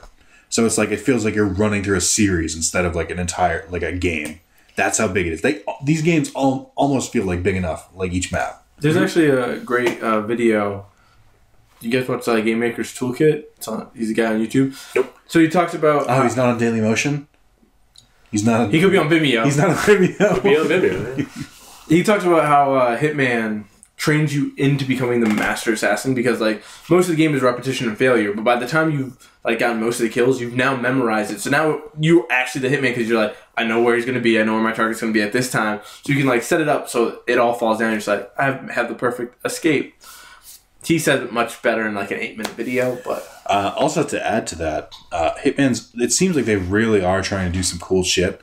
Like we haven't really messed with it, but there's elusive targets which are like appear like every so often. I think it's either every week or every like month. Yeah, it's supposed to be when it's episodic. Yeah. Side note: you want to talk about the biggest risks of this year? Is basically putting out an episodic game like Hitman. That's actually a $60 game. So just to wrap up this point, like there was also the holiday level where you got to kill the 2 burglars from Home Alone. Honestly, wasn't even the best part of the level. Santa Claus randomly appears in the level and he'll like randomly teleport to different locations and different fireplaces on the map. You can find Santa Claus and guess what you can do? You can brutally murder the fuck out of him, take his suit, and then murder the fuck out of everyone else. So actually, if you do all of the challenges for the holiday levels, they don't count towards like the main like Paris level. They count towards like a special like thing. And I did all of the challenges, so now any level I can dress up as in the Santa suit because that's just the thing I unlocked. And I'm not gonna use it. It's just I like having the ability to do it. Or you could kill Gary Busey. Yeah, that's another one. Gary Busey's an elusive target. Could have been Gary Coleman. I think. Gary Coleman's in the level too. I think. Oh, he's just not the elusive target. Yeah, or not. I think targets. I think he's one of the target. You're supposed to kill Gary Busey, but you can follow Gary Coleman to get to Gary Busey. So just to wrap this up, though, about Hitman, even though it's Carlos's point, I think people should be really, like, the fact that this episodic is so satisfying, people should really be okay with the way Final Fantasy VII is going to be released. I think actually I might hop on the Final Fantasy VII episode. Because people are saying, like, oh, how are they not going to release it all at once? First of all, because the game would be, like, a terabyte. And second of all, it would take... They'd have to send you a new console? It would take 10 years to develop. Have fun downloading that day one on the PSN. And then, but more than anything, the fact that I got so much content with each episode. Granted, we are not playing it episodically. So, like, we have the benefit of hindsight. I honestly think we would be fully satisfied with it in episodic, though. I think Final Fantasy VII is going to do fine. I think whatever they release at a time is going to be more than enough. Just because it gives you a chance in between... to play other games and not feel like guilty. But not only that, but you can go complete all the side quests. Then, like, once they announce when the next story mode is, you can go and actually do the story mode so it's fresh in your mind and then continue on. Because, like, part of the problem I have with, like, Fallout or Witcher, something like that, you're doing a bunch of other side shit and then you forget what the main story is. And then when you come back to the main story, you're just like, what is happening? That doesn't happen with me, but okay. But you also don't know how close you are to the end. At least when you're near the final episode, it's like, I only got one more episode. I know there's... I guess that's true. All right, Spencer, out of nowhere. Out of nowhere, honorable mention to Win fucking Jammers being re-released on the PS4. None of you, I don't think anyone of you know Windjammers. It's very personal to me. When I got announced at PSX, I almost flipped this desk over. So it's like what Ape Escape 2 could have been for me. Yes, exactly. So I hope they don't screw it up. But the most out of nowhere thing, fucking Doom. Doom has no fucking right being the modern Doom, not the old Doom, the Doom that got released this year. The original Doom. The original Doom has no right being as good as it is. No, the Doom that got released this year is it just hits. I almost didn't play this, and it was gifted to me. I'm like, you know what? I think I would like Doom, and someone gifted because it's like $20 right now. It's always on sale. It's always on sale. Go play it. I opted to finish Uncharted 4 instead of playing Doom, but I was absolutely going to check it out because I've heard this about Titanfall 2 and Doom this year over and over. Is that they're just unexpected hits that people weren't expecting anything from, and honestly, they're getting buzz. I think from word of mouth more than anything. Which is that powerful medium that the Dead Rising 1. The what? Dead Rising 1 was initially it was a big word of mouth. No one thought that game was going to be successful. I think it was word of mouth before it came out, though. I remember being hyped for Dead Rising before it came out because it's just Dawn of the Dead stuck in a mall. Like, guys are cutting into my Doom time. Okay, back to your Doom time. I guess you could say this conversation was doomed from the start. Stop it. That game. When it was in development, it was actually announced around 2009, and it went into development hell. And no one expected to come out after Doom 3. Have you ever played Doom 3? I've played the demo. It's garbage. It's not good. It was more of like a tech demo. Have you seen the Doom documentary? From NoClip? Yeah. I saw some of it. I haven't seen. I was going to wait till I finish the game today. That's actually what I've done too. I started watching. I'm like, you know what? I want to appreciate this more. But they're probably going to go in a whole bunch of stuff. I watched the beginning of it, the stuff that I know they were talking about. This game went into development hell, and then they released like almost close to its initial launch a multiplayer beta, and everyone was like, this is shit. It looks nice. This is just not good. And then they didn't give anyone release copies. Which usually is a sign of like, usually a No Man's Sky. Yeah, usually this is going to be a bad game, and then everyone started playing like this is good. This is surprisingly good. And I didn't jump on the bandwagon at first, and I bought it when it was on, or excuse me, I got gifted to it when it was on sale. The first 8 to 10 minutes of that game beat almost any moment in a game I played all this year. It's just so good, so self-aware. The characters, they basically put character into a soulless character, the Doom guy. The Doom guy doesn't give a fuck. You're like, listen, I'm the Doom guy. I don't like demons. This shit's done before. You guys keep raising hell up on Mars. I've done this 4 to 5 times now. It's gotta fucking stop. So there's times where there's a scientist named Samuel Hayden, I think he's called. Mm-hmm. He goes, listen, we're now taking the science out of hell, and we're actually doing all this thing. We're like giving energy to mankind, but hell's gonna come on Earth, so you need to stop these generators. It's like, okay, I'll go stop the generators. But the Doom guy doesn't stop the generators by going and flicking a switch. The Doom guy comes over and goes, so this is what's causing hell to come on Earth? Okay. And he fucking smashes the thing. And Samuel's like, hey, you are going to doom mankind. No pun intended. You're going to doom mankind if you break all of these generators. And you're like, yeah, but you see, demons, and I'm the Doom guy, and I've done this before, and I know what's going to happen. And you just keep breaking every single one. And that's just the story stuff of the game.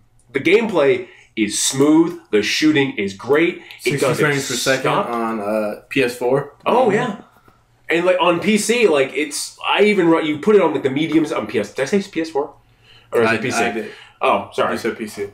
On PC, like I put it on medium because I have like my graphics card was like, oh, I'll put it on ultra. I'm like, okay. And then I got curious one day. I'm like, what if it looks like a medium? And the only thing that's gone is like the particle effects and the textures are a little bit lower. And the game runs phenomenally on ultra as it does on medium. So it's highly optimized. The gameplay is smooth. You shoot somebody, it feels great. You break someone's neck open, it feels great. And the way that they keep the game going by doing a glory kill and giving you a little bit of health or a little bit of ammo or getting a chainsaw, the whole game just flows when it shouldn't do. The only thing I will say is it's too long. A game like that is better in a short burst. Well, the story kind of keeps it pulling along, but it's one of those things where you get to a certain point, like, just kidding, you gotta do this. But it has two of those, just kidding, now you're going to hell. Just kidding, now you're gonna do this. Just kidding, this is the real boss now. And then the ending of it, actually, I was sitting there like, well, okay, cool, this.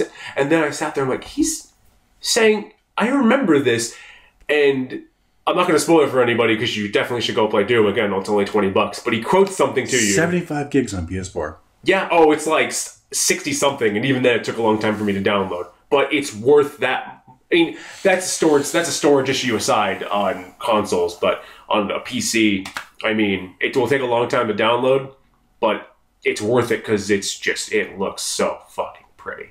So again, it came out of nowhere for me. A PC that can run it. Yeah. If only you guys. I actually don't have a collared shirt, but if only you guys were such elitists like myself. So Doom, just fucking out of nowhere. Doom.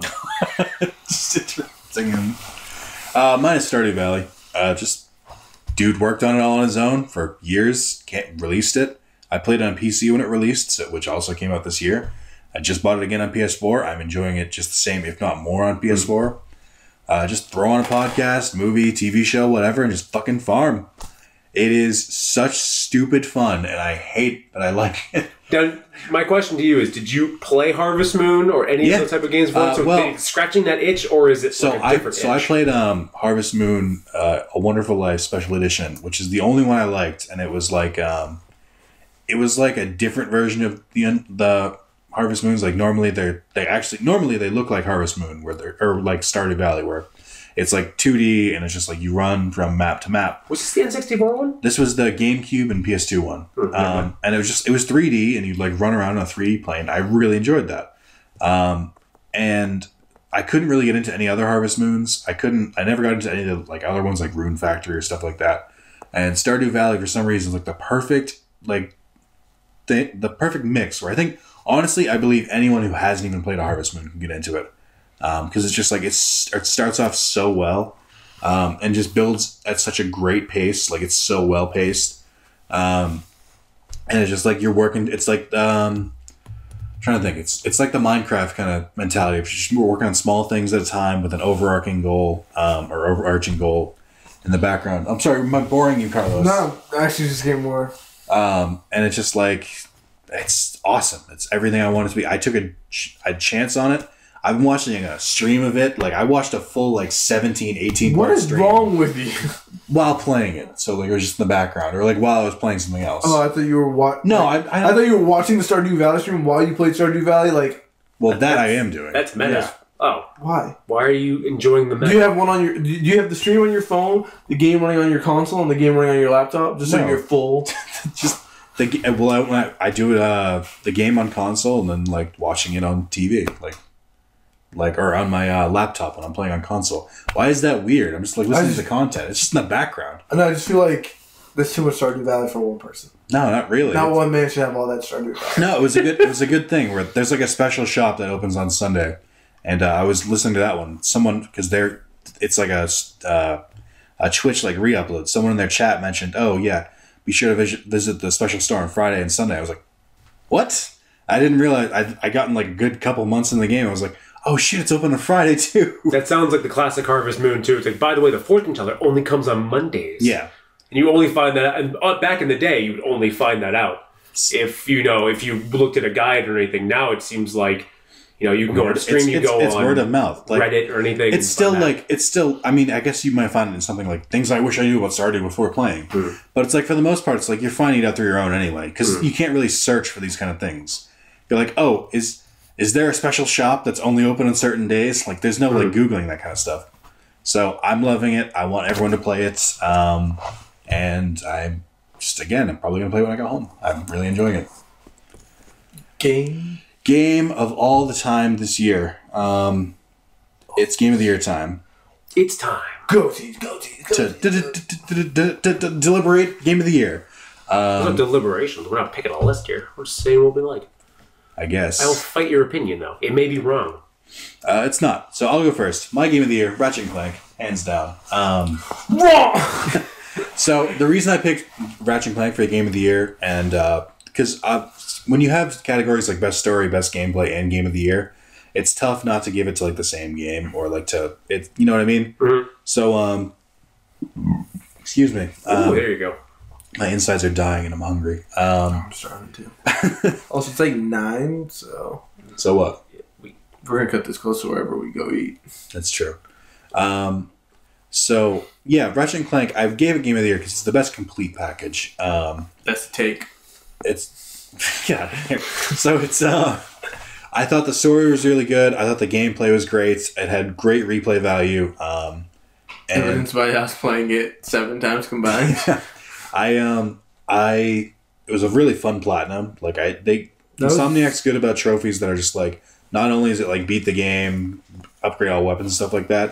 If they're doing weird shit like taking Groovatron on every enemy, that was the only trophy I did not like. But every other that was utter bullcrap. It's because you keep on throwing out every fight thinking you're gonna get everyone. Yeah. At least the first time for me, why I had to play it 4 times. You think it's like literally on every planet, so you literally have to get into the. So you're throwing it out every fight. Here's the reason why that's worse than it should be. They've had that trophy ever since they've introduced the Groovatron as like a regular weapon, which was in Kraken time. I think the trophy, they actually only introduced the trophy in the game that came before this, which was Into the Nexus.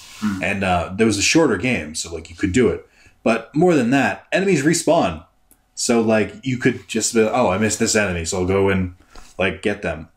In the Ratchet & Clank remake, enemies don't respawn for some reason. So like you can revisit a world after beating it, and it's just kind of devoid, which is one of the things I didn't like. I like the ability to like go back, especially if you're trying to like level up your weapons or something. So the fact that enemies didn't respawn was kind of like, all right, that's weird. I don't know why that's not a thing. But yeah, I just thought it was like it scratched every itch I had, and I'm a huge Ratchet & Clank fan. I've played every single one except for Oliver 1 or the PSP ones because those aren't real. No, and you know, I've platinumed 1, 2, 3, Deadlocked, Kraken Time, Into the Nexus, like, and the originals. That's 7 platinums, Ratchet & Clank. Like, I love this series to death. So I had high expectations going into this, and it met them completely. I played the original, and the original, weirdly enough, is the weakest of the series now, like the very first one that came out. And they fixed a lot that was wrong with it, and they improved on a lot of crazy things, like they made the visuals so much better. But for the story elements, since they're kind of taking bits from like the first 3 for the story, would you say the first 3? They're trying to make, in my mind, they're trying to fix the timeline. Yeah, so that way it naturally fits having what the crazy doctor fit now in every single game. Which is fine. I didn't mind him being the villain at the end. I did miss Drek's original voice. They had like a Paul Giamatti / Paul Giamatti impersonator because of the movie tie-in. But the original voice of, I can't remember his name. I forget his name every time. He has a great deep voice. He's the guy who voices the principal in American Dad, and he voices Gantu and Lilo and Stitch. Like the really, really deep voice black dude. And I just, because he's been in a bunch of like voice actor documentaries. Cool. And I really liked his, and I liked in the original, this is kind of a spoiler, but not really. In the original, there was a point in the game where Clank and Ratchet like hate each other most of the game. Yeah, most of the first game they don't like each other they don't even like each other really to the second game. And they had like a moment where they get into a fight, they're literally like angry at each other, and that didn't happen in this version. Like they just like instantly became best friends, which is fine, I guess. But I liked the conflict that bred friendship before, so. That's how Nick likes his friendship with violence. Yes, there's a little bit of conflict sprinkled in. Games was a mistake, but whoa, the deepest cuts, the deepest lore. I'm just kidding. All right. That's for the people who managed to stay with us this long. Thank you, by the way. You're welcome. I was talking to them, not you. So I really enjoyed it, and I'm gonna reverse the order. Spencer is up next. Yeah, no, because I don't want to talk about Uncharted 4 yet. All right. Oh, we can have a big giant. We're gonna have a big giant conversation. I was telling these guys before, I didn't know what I was gonna do for Game of the Year. Uncharted. It's always been Overwatch. It's going to be Overwatch. It's not going to be Overwatch. It's going to be. It's not. It's not going to be Doom. If you told like Spencer from like early in the year, Overwatch is not going to win any of the Game of the Year things that we talk about, he would have told you you're a fuckface and go back to the future and change it. I think Spencer would have more questions for me if I came with the future. Yeah. No, he really wouldn't. You're a pretty curious guy. Granted, we're only coming back from 2016 to the future of 2016. Donald Trump becomes president. Wait. Who wins the presidency? It's Clinton, right? You're like, no, it's Trump. Like, fuck out of here. Stop lying to me. Clearly some imposter. If it was like when Overwatch was released, around that time, that's probably what I'm like, they're silly. Anyways, politics aside, when I was talking about best gameplay, I completely remembered every reason why I loved Inside. And when I played Inside, it was sweeping across. I told everyone to go play it. Nick just does not care. I care. It's just I've seen it played. I'm just like, I don't care. It's just new Limbo. I don't care. It's everything about Limbo, and then just amp it up by 5. You didn't enjoy Limbo, then you're just like, Do you like platformers in general? Ratchet and Clank. That's true. It just hit every single note. It has a great style. It knows what it is. It knows what it does. It has great puzzles. It has great platforming.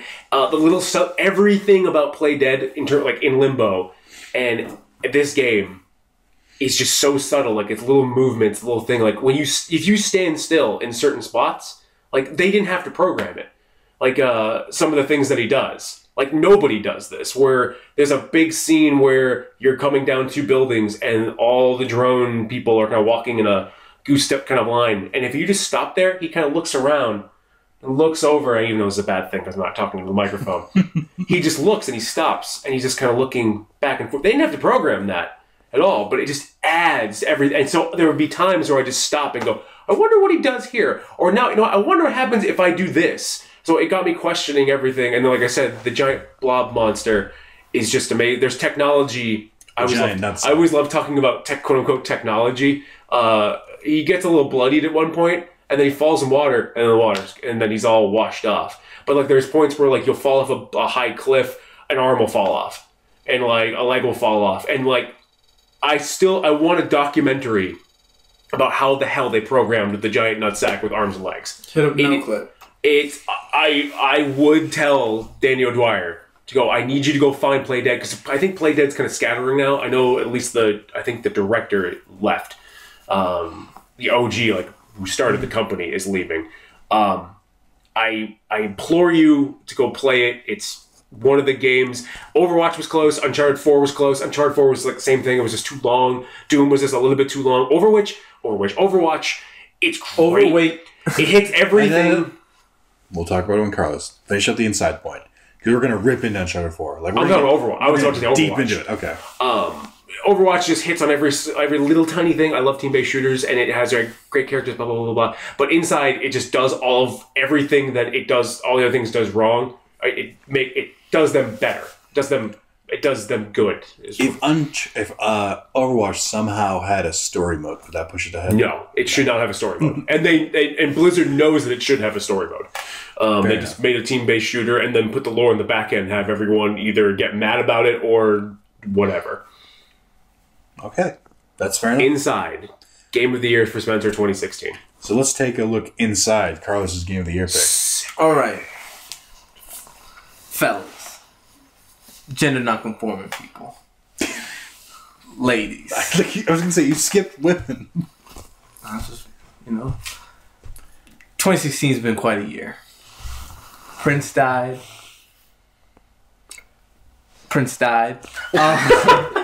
Carrie Fisher died a day ago. Yeah, but Prince died. Wow. Okay, I'm sorry. Jesus Christ, Prince. David Bowie. Prince. Anyway. I love how the 2 white guys were like David Bowie. And the one black guy was like, Prince? Yeah, we are racist. We are a little bit racist. It's been a tough year, but... So let me get first 2 honorable mentions out of the way. I was thinking this. Yeah, I don't give a fuck. You're breaking... We've not talked... I've, skimmed honorable mentions. Alright, we are... Skim honorable mentions. I want to put Deus Ex Mankind. I just thought people should play that. And Watch Dogs 2, I thought people should go get that. Didn't play it, and although a lot of people were saying, oh man, that currently downloading on my PS. Literally fixed every single problem I ever had with Watch Dogs, and it was like, here's an even better game. It's weird that some of my favorite games, not to break you off, but it's weird. I feel like we all had a game that we really, really enjoyed that just didn't make the list. Like Titanfall 2 didn't make my list. I played the fuck out of it. Yeah. And you played the fuck out of Overwatch, didn't make the list. Yeah, like I said, past Spencer would be pissed right now. Last year, we were struggling to get things on the list. Yeah, yes, we were. God, there's been so many games this year. This year was really great for games. And so, Uncharted 4, I've actually been trying to get that off as my game there. Because like, everyone, I'm a big Uncharted fan. I'm a big Naughty Dog fan. Like Naughty Dog could put out a game called Poop Simulator 3000. I'm like, it was the best poop simulator. I would pre-order. I'd get the day one digital. I'd probably even go with the special poop statue that they come with in the game. It'd be a big turd walking around with a little turd telling him how. But you know they would mocap the shit. They'd have voice acted by Nolan North himself. Troy Baker would be shitting it out. I'm like, yeah, this is it. This is what I want. But Uncharted 4, I was just like, that is the perfect way to end Uncharted for me. Like, it was literally... Because I know one thing, people were like, oh, they didn't kill anyone. I'm like, Uncharted isn't death. Right. It is a happy series. And if you take away that happiness... Okay, hold on. I don't want to stop your flow. Bullshit. That guy is a psychopathic murderer killing everybody in that game. Hang on. It is not a happy game. Spencer. Just to clear this up, we're going to get really deep in Uncharted. When did it come out? What year? What month? It came out in June. Right. We almost got into it in June. I hadn't played it yet. Now I've played it. Now we're going to get into it because it's Carlos' game of the year. I think we all have things we want to say about it. We just have to shit on my game of the year for that. Yes. I just want to say, because it's a happy-go-lucky story. It's only a happy-go-lucky story until the end. So no, it's happy-go-lucky if you're not getting shot. I want to point something out that I kept track of. During the last chapter, I looked at my statistics. I had killed 721 people. No, there's infographics. There are infographics over all of the games. So I'm sorry. Okay. Continue. That aside, I think Uncharted 4. I did say how I think Uncharted 4 is art. I'm potentially at this point in my life, I'm comfortable enough to say that Uncharted 4 is the best Uncharted game. And better than 2. I would agree. I'd say better than 2 because I love the parts of Uncharted where you're just kind of chilling and walking around exploring the environment. It feels like I'm actually the explorer. Like, I'm looking in a corner and like, oh, I see something, hit the triangle button, Nate says something to Sam, and Sam's just like, well, what did you think of that? And then... Well, Nathan, I don't know what... Yeah, it felt natural. It felt great. And then you have the flashback scenes, which I thought were amazing. And then Elaine was like literally the best character because she was just like, I'm coming in here, I'm fucking shit up. You lied to me, man. You lied to me. And I was just like, I was upset with Nate, but I was also like, but yo, you gotta hear both sides. No. But baby. No. Because it was literally the meme. Because I know you in real life. It was literally the meme where it's like, she's making a bunch of valid points. Let me look her dead in the eyes and just go, wow. So, you're talking about fine. I love the characters. Characters that are great strong points of the game. The gameplay of this game is the problem is where I have the most problems with. I love the set pieces. I dreaded every half an hour to 45-minute climbing in between story parts. I like it when there's narrative going on, fine, when there's the back and forth. But it's then when that's not happening, when it's just silence of just like, oh, I think we got to find the way around here somewhere. But they give you a vague clue. It's just like climbing forever and ever. I'm just like, I don't play Uncharted for the climbing and the set pieces. I play it for the weird treasure hunter stories. And I'm just sitting here like, I hate this. God damn it. I will say, they fixed a problem I had before where you could only go through one set path for each like climbing section. Now there are like multiple different ways. You can just skip right up. You can use the stabby thing where you like stab into the rock. So there are multiple ways to get up, which fixed a big problem where it was like, oh, you have to get this one tiny rock in this one section, even though there's this big expansive wall. But I didn't like that. I didn't like that the slide, like in the beginning, like chapter 8, there's like 20 sliding sections back to back, and then Nate says something like, I hope we didn't have to slide again. I've got so much gravel in my ass. Like, that's funny, but you're trying to mask bad game design of just using the same fucking thing over and over. It's like they did that a couple times with the dialogue between Nate and Sam, where it's like, I don't think that's every time. Game design. No, yeah, I do think it is. I think they're reusing things way too many times. But my thing is, I live in the median between you two. Where I live for the thing that Carlos says, where I love the climbing. I actually like the climbing parts. I love the story. I like the shooting. I like the treasure hunting thing. My thing is that it just took... like I said, Uncharted 4 is like... There's 3 second places for my game of the year. And Uncharted 4 is one of them. The biggest thing was the pacing. There's too many... Bad. There's too many like you get to a shooty part, and then in between was exploration and jumpy. It just seemed like there was too much in between shooty and story. And yes, climbing around. Not to the point where. And I like the slide puzzle. I actually like the slide puzzles. I love the platforming puzzles and everything. It just I liked it. Too elongated. I liked it sparingly. It's just like doing it so many times of repetition. No, I was literally to the point where I was like, I enjoyed Uncharted 4 so much to the point where I was like, we could take the shooting parts out, and I'd be.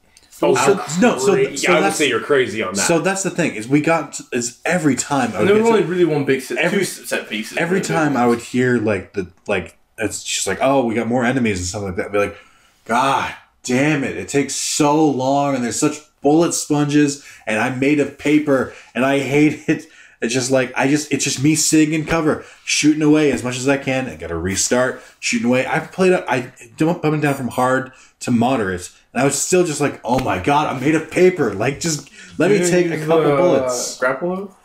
For what? Like just the melee parts? I was stealthing people up and beating them up. The thing. I was flying through the map like I was Spider-Man, knocking dudes out. To the point where I was forced to play stealth, like because it's just like you don't really have an option.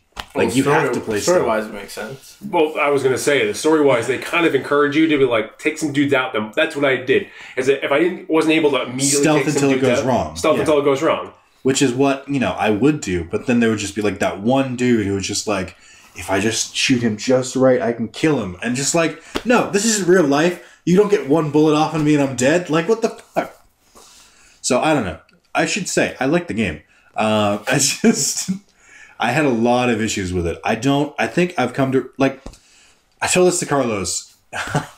There was a point yesterday when I was playing, and I was just like, I had gone to see Rogue One with Carlos. I got home at 11. I got home at close to 11. I sleep at like 11:30, woke up at 7, got a full night's sleep. And then I played from like 7 to 2. And by 2 in the afternoon, I was so fucking bored with the game from the climbing sections and the shooting that I fell asleep for 7 hours. And I woke up and I was like, it's like 11 at night now. And I'm just like, all right, well, Uncharted fucked up my sleep schedule because it bored me to sleep. Just plain simple. How did you run through Uncharted? Because I just want to compare it to... Oh, right. I should make it clear. I played back in June until like chapter 8, and then I put it down, and then picked it up again, and basically ran through it in like the last 2 days. So the way I normally play Uncharted games, it's, as we said before, or as Nick said before, it's stealth until you screw up. No, I meant like time-wise, like literal, boom. Like I think I played it in 2 sessions. I beat probably 2/3 of the game. Got tired because it was like the middle of the night, went to work, came back, and finished it. It just didn't hook me in like that. Like, I was just kind of like, every Uncharted has been like this, where it's just like, I start playing and just like, I'm bored. Like, I don't know. Have you've played the other ones? I've played all 4. Like, and I'm just like, It's all your fault, by the way, that I got into Uncharted. It's you bought me Uncharted 1 for my birthday. Ooh. It was back when you worked at GameStop, so you're getting everything like 80% off. You got me that and BioShock. Can I actually tell you the story of how I gave you Uncharted? How? I was working for GameStop. There was like a PlayStation Rewards program, and I had done enough surveys online where I earned a couple free games, and one of them was Uncharted, and I just didn't like it. Or no, I didn't even like want to play it, so I just wrapped it up with you. I went and bought BioShock. I wrapped them in like, what was it, like 20 GameStop giant bags? Yeah. A joke. And I just gave them to you. So like, I got Uncharted for free. He didn't even love you enough to actually buy it. And I don't blame you. If I got free game, I still pawn that off. I gave you Africa. You did give me Africa. You paid for Africa though. It was like $1. No, it wasn't. It was like $20. Jesus fucking Christ! I actually spent money. How are we friends? So But the best thing I will say about the game of the year, you two your game was Ratchet & Clank. You two love Ratchet & Clank, and then I never played it. I like choosing indie stuff because I know you two guys will never play it, and I can be like, "Oh, this is the greatest game ever." And you're like, "Well, I can't say anything bad about it." And then we've all played Uncharted. And we're like, "Carlos, your game is shit." It's very similar to last year, where it was like I played Heaven's Ward, and none of you had played it, and then I forget what you played last year. Undertale. I'm gonna find the most random ass games now. Like this. Yeah, it's Carlos. It's a benefit because like that Dragon Cancer. You've heard of it. You've never seen, but like man, it's the best story. And you're like, well, I guess I'll have to take Spencer's word for it. I missed last year where all three of us had played Metal Gear Solid 5. And we both took turns being like, Carlos, this game is broken. And he's just like, it's my game of the year. Yeah. It's a repeat of last year. It's like, this is my game of the year. I'm like, okay, yeah. And you're like, this is a shit game. Carlos, you have shit taste. Let's go get burger. No, I think the Uncharted games are a solid like 9s or like 8s even. But I'm just like, they're just not for me. 10s. Every single one of 10. They're just not for me. Actually, Uncharted 3 is an 11. I'm joking. Uncharted 2, I would say, is probably the best case to say it was a 10. At the time. It is at the time. It's the best case. This is not a spoiler, but it's kind of a spoiler, but I don't care. I will give Uncharted 4 credit for not taking the supernatural route. Like the first three, it was like the first one was like, oh, and there's magic. No, I know. The first one's like there's magic dust that turns people into monsters. Second one's there's a magic tree that turns people into giant blue people that you can only kill with crossbows. And then there's a third one where it's like they do the fake out where they say like. Where you think there's like all of a sudden monsters with like fucking flaming heads and stuff, but you're just hallucinating. True balls, man. So you're like weaning off the supernatural, and then 4, no supernatural whatsoever. I honestly think that's when the game shined the most. Like the supernatural stuff always felt really out of place to me. Oddly enough, I felt the supernatural only really worked well in 1. Because 1 is the most like... That's the one. That's the one where it's the most. Oh no! You're shooting the most in 1. Like there's literally like you can't go 5 steps without a gunfight, and then you're just like, all right. In 2, there's what like 5 of them you have to kill or something like that. Yeah, 5. In 2, they don't come up until literally like the second last chapter. The closing moments of that game. You kill those guys, you do the boss fight, and then it's done. So they don't really last around that much. Granted, I do enjoy in 2 like when you run into Shangri-La, you're just like, oh my god, this is fucking gorgeous. And like, so yeah, 4 doesn't have that. Don't let my criticism. I'm criticizing it because it's so popular. But like, that's my thing. I'm the hipster of this trio. Oh wait, we're gonna shit on popular games. Let's shit on some popular games. No, but it's just because everyone seems to really enjoy them. It's like for whatever reason, I don't really they don't click with me. Granted, I forgot my runner up to still a bad game was gonna be GTA 5. So I don't know, closing thoughts as we hit the 2-hour mark? Uncharted 4. I gotta rush out and go play it. Yeah. After all those awesome hot takes. Yeah, what Spencer said. I didn't even get to defend it. I was just gonna say, I love it. Yeah, that's all your defense is, though. No, but I have some solid points of why I love this game. Okay. I enjoy. Actually, I did not really because when I first started Uncharted 4, I was much like, yo, like this isn't really grabbing me. I was just like, I know it's gonna be Uncharted. It's gonna grab me by the dick at one point. So unexpectedly, but warranted, or is that it's coming? Is that a good thing? You wore your best suit. Just yanking the dick away, like it's like grabbing you by the dick does not sound great. Anyway, they're not pulling you. It's not like a goat to water. That's what I thought he meant. So like as soon why a goat? That's not Carlos, okay. Go to water is not a thing. Carlos, when you're at the auction, I was just like, all right, cool. We're doing classic Uncharted things, walking around doing stuff. And then once the gunfight actually starts, I'm like, okay, this is cool. Knocking dudes' heads out. And then when you sling in from like after meeting after Nadine whoops your ass, then I was just like, this is Uncharted. Let's Uncharted up. And then I continually enjoyed how there weren't giant set pieces every 5 minutes to continually thrust the plot along into really awkward moments. Like, I remember Uncharted 2, you're chased by that helicopter, but they don't really explain why a helicopter is chasing you. They're just like, that literally felt like, this is in here because it's cool. And then you get on the train, and like, they still don't make it clear that you're trying to save Chloe, despite you're trying to save Chloe, which leads to another great point, but like, and also, Uncharted 4 actually had character development for Nathan. Most of his games, Nathan just stays the same and gets the girl. That one, he actually was just like, the way I'm living is wrong. I need to change the way Like, in Uncharted 3, he kind of gets around that, but even then, at the end, he's just like, what you gonna do with me? Uncharted 4 is legitimately like, nah, I need to give this up. People are going to die.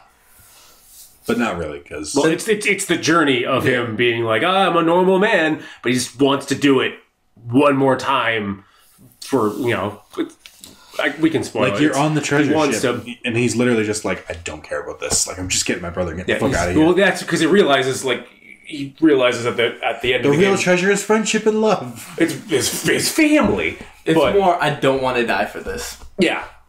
It's because that's what his wife just is like, listen, you're going to die, or someone's going to die, or I'm going to die. I don't want to see any more people die, in this whole life that you're living, this crazy thing. Like, we gave it up for a reason, and you're just going back to it, even you're being selfish and scratching your own itch. I will say, I did enjoy the final boss fight when he's coming. I hated the boss fight. Oh, Did you both hate it? oh, That was the only part where I was legitimately at the end of the game. I was just like, this isn't good.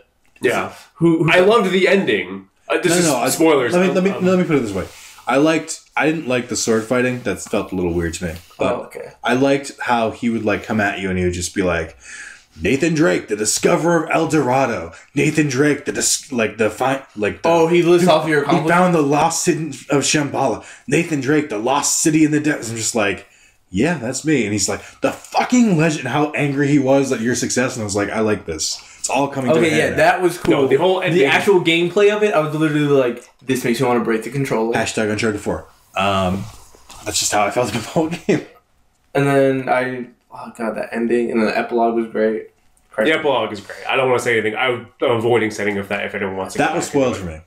Oh, really? Yeah. But I also played through the entire game thinking that Nate was going to die at the end. I misread a comment, thought that was a spoiler. So just like I got to the end, I was like, Nate's still alive. So like I got to that section, I was like, are they going to come back with Nate like bloody? Like what the fuck's going to happen here? top game moment, Titanfall 2, Titanfall's future level. Second, Uncharted 4, the attic. When you get to... That was pretty cool. I like to enjoy... to recap the series. Yeah. What I was going to say, I think it's actually the epitome of closing out the series, where Nadine comes in, like, all right, Nadine, kill... Or what's his name? Rafe is like, yeah. kill both these idiots and let's get this treasure. And she's just like, this is fucking dumb. I already got my money. You guys can stay here and die. I'm getting out of this shit. And just locks the door. It's like that is the epitome of the entire story, just summed up in the only person who actually got rich is the person who was just like, yeah, I'm not doing this. Yeah, just fuck all y'all. Y'all are idiots. I mean, she had 720 of her men murdered. But, yeah, pretty much. That's going to be a hard loss to recoup. Yeah, guys, I found treasure. I didn't like 700 soldiers die. Well, actually, to be fair, that's all subcontract. They weren't like wage employees. They're all subcontract, so she doesn't have to pay those anymore. So it's money in her pocket for every person you killed. So also, I love the car level. That shit was beautiful. So that's our games of the year. We're hungry. I gotta piss. This is gonna be long. Carlos has used the bathroom again. Very small bladder. It's been 2 hours. Bladder like a juju bean. I've also been drinking water. So I'll say this. Everyone says that 2016 was a shit show. I am inclined to agree with you personally and with all the world events that have happened. Great music, great films, great games. I don't joke when I say there's never been a better time to play video games because there's so many things coming out on the horizon. Well, there are some shitty things. There are so many things coming out on the horizon. There's so many new things. People are experimenting. So you will always find something that you want to play. I'm experimenting. I also just want to close it out with I'm aware Digimon Cyber Sleuth came out this year. Did not get any awards. I'm unsubscribing. It was good that it came west. I'm happy Digimon is coming west now. Compared to all these other games, it didn't really quite stand up. You should give it the best Digimon of the year. Yeah, best Digimon game of the year. There you go. Digimon Cyber Sleuth. But yeah. Best Pokemon game of the year, Digimon Cyber. Oh yeah. Well, hold on, that's right. None of us have played Sun and Moon. People might be upset with that and just didn't make anything. No, it didn't make anything. Okay. It very much improved on the formula, but it's still just Pokemon. It's Pokemon. Yeah, it's a better version of Pokemon. Are they still Pokemons or? No, that's a crime. All right, what do you guys want to say closing out? I said my piece. I already did it. Spencer? You guys. All right, Spencer, yeah. Black Spencer? Wow. That's racist. Prince died.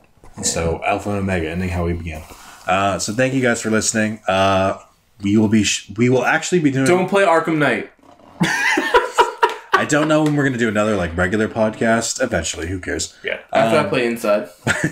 But we will be doing in either March or February a kind of catch-up podcast. We're getting to the games. we didn't quite get to from 2016, and then reevaluating What happens if I play The Witcher? our game of the year. No, that's Can I count from 2015? 2015. basically we're going to reevaluate our choices and say like, do our choices still make sense? I cannot hold this anymore. I'm going to go. Go pay it. So we're going to reevaluate it and like No. decide if if our choices still hold Yeah, up, or if they we changed them, or So- went back and played something else and said, shit. Yeah. Like, I'm playing Let It Die right now, and I'm like, ugh. So we're going to reevaluate then. But because I think that's a good idea. If you miss a game, it shouldn't be disqualified. Nope. Okay, so that's it. If Spencer could press the stop button. No. Oh, I don't want to lean over. It's going to be really awkward. That's all right. Goodbye, everyone. See you in 2017. It's not going to be better. It's gonna get It's going to get worse. It's gonna be great. It's gonna be great. It's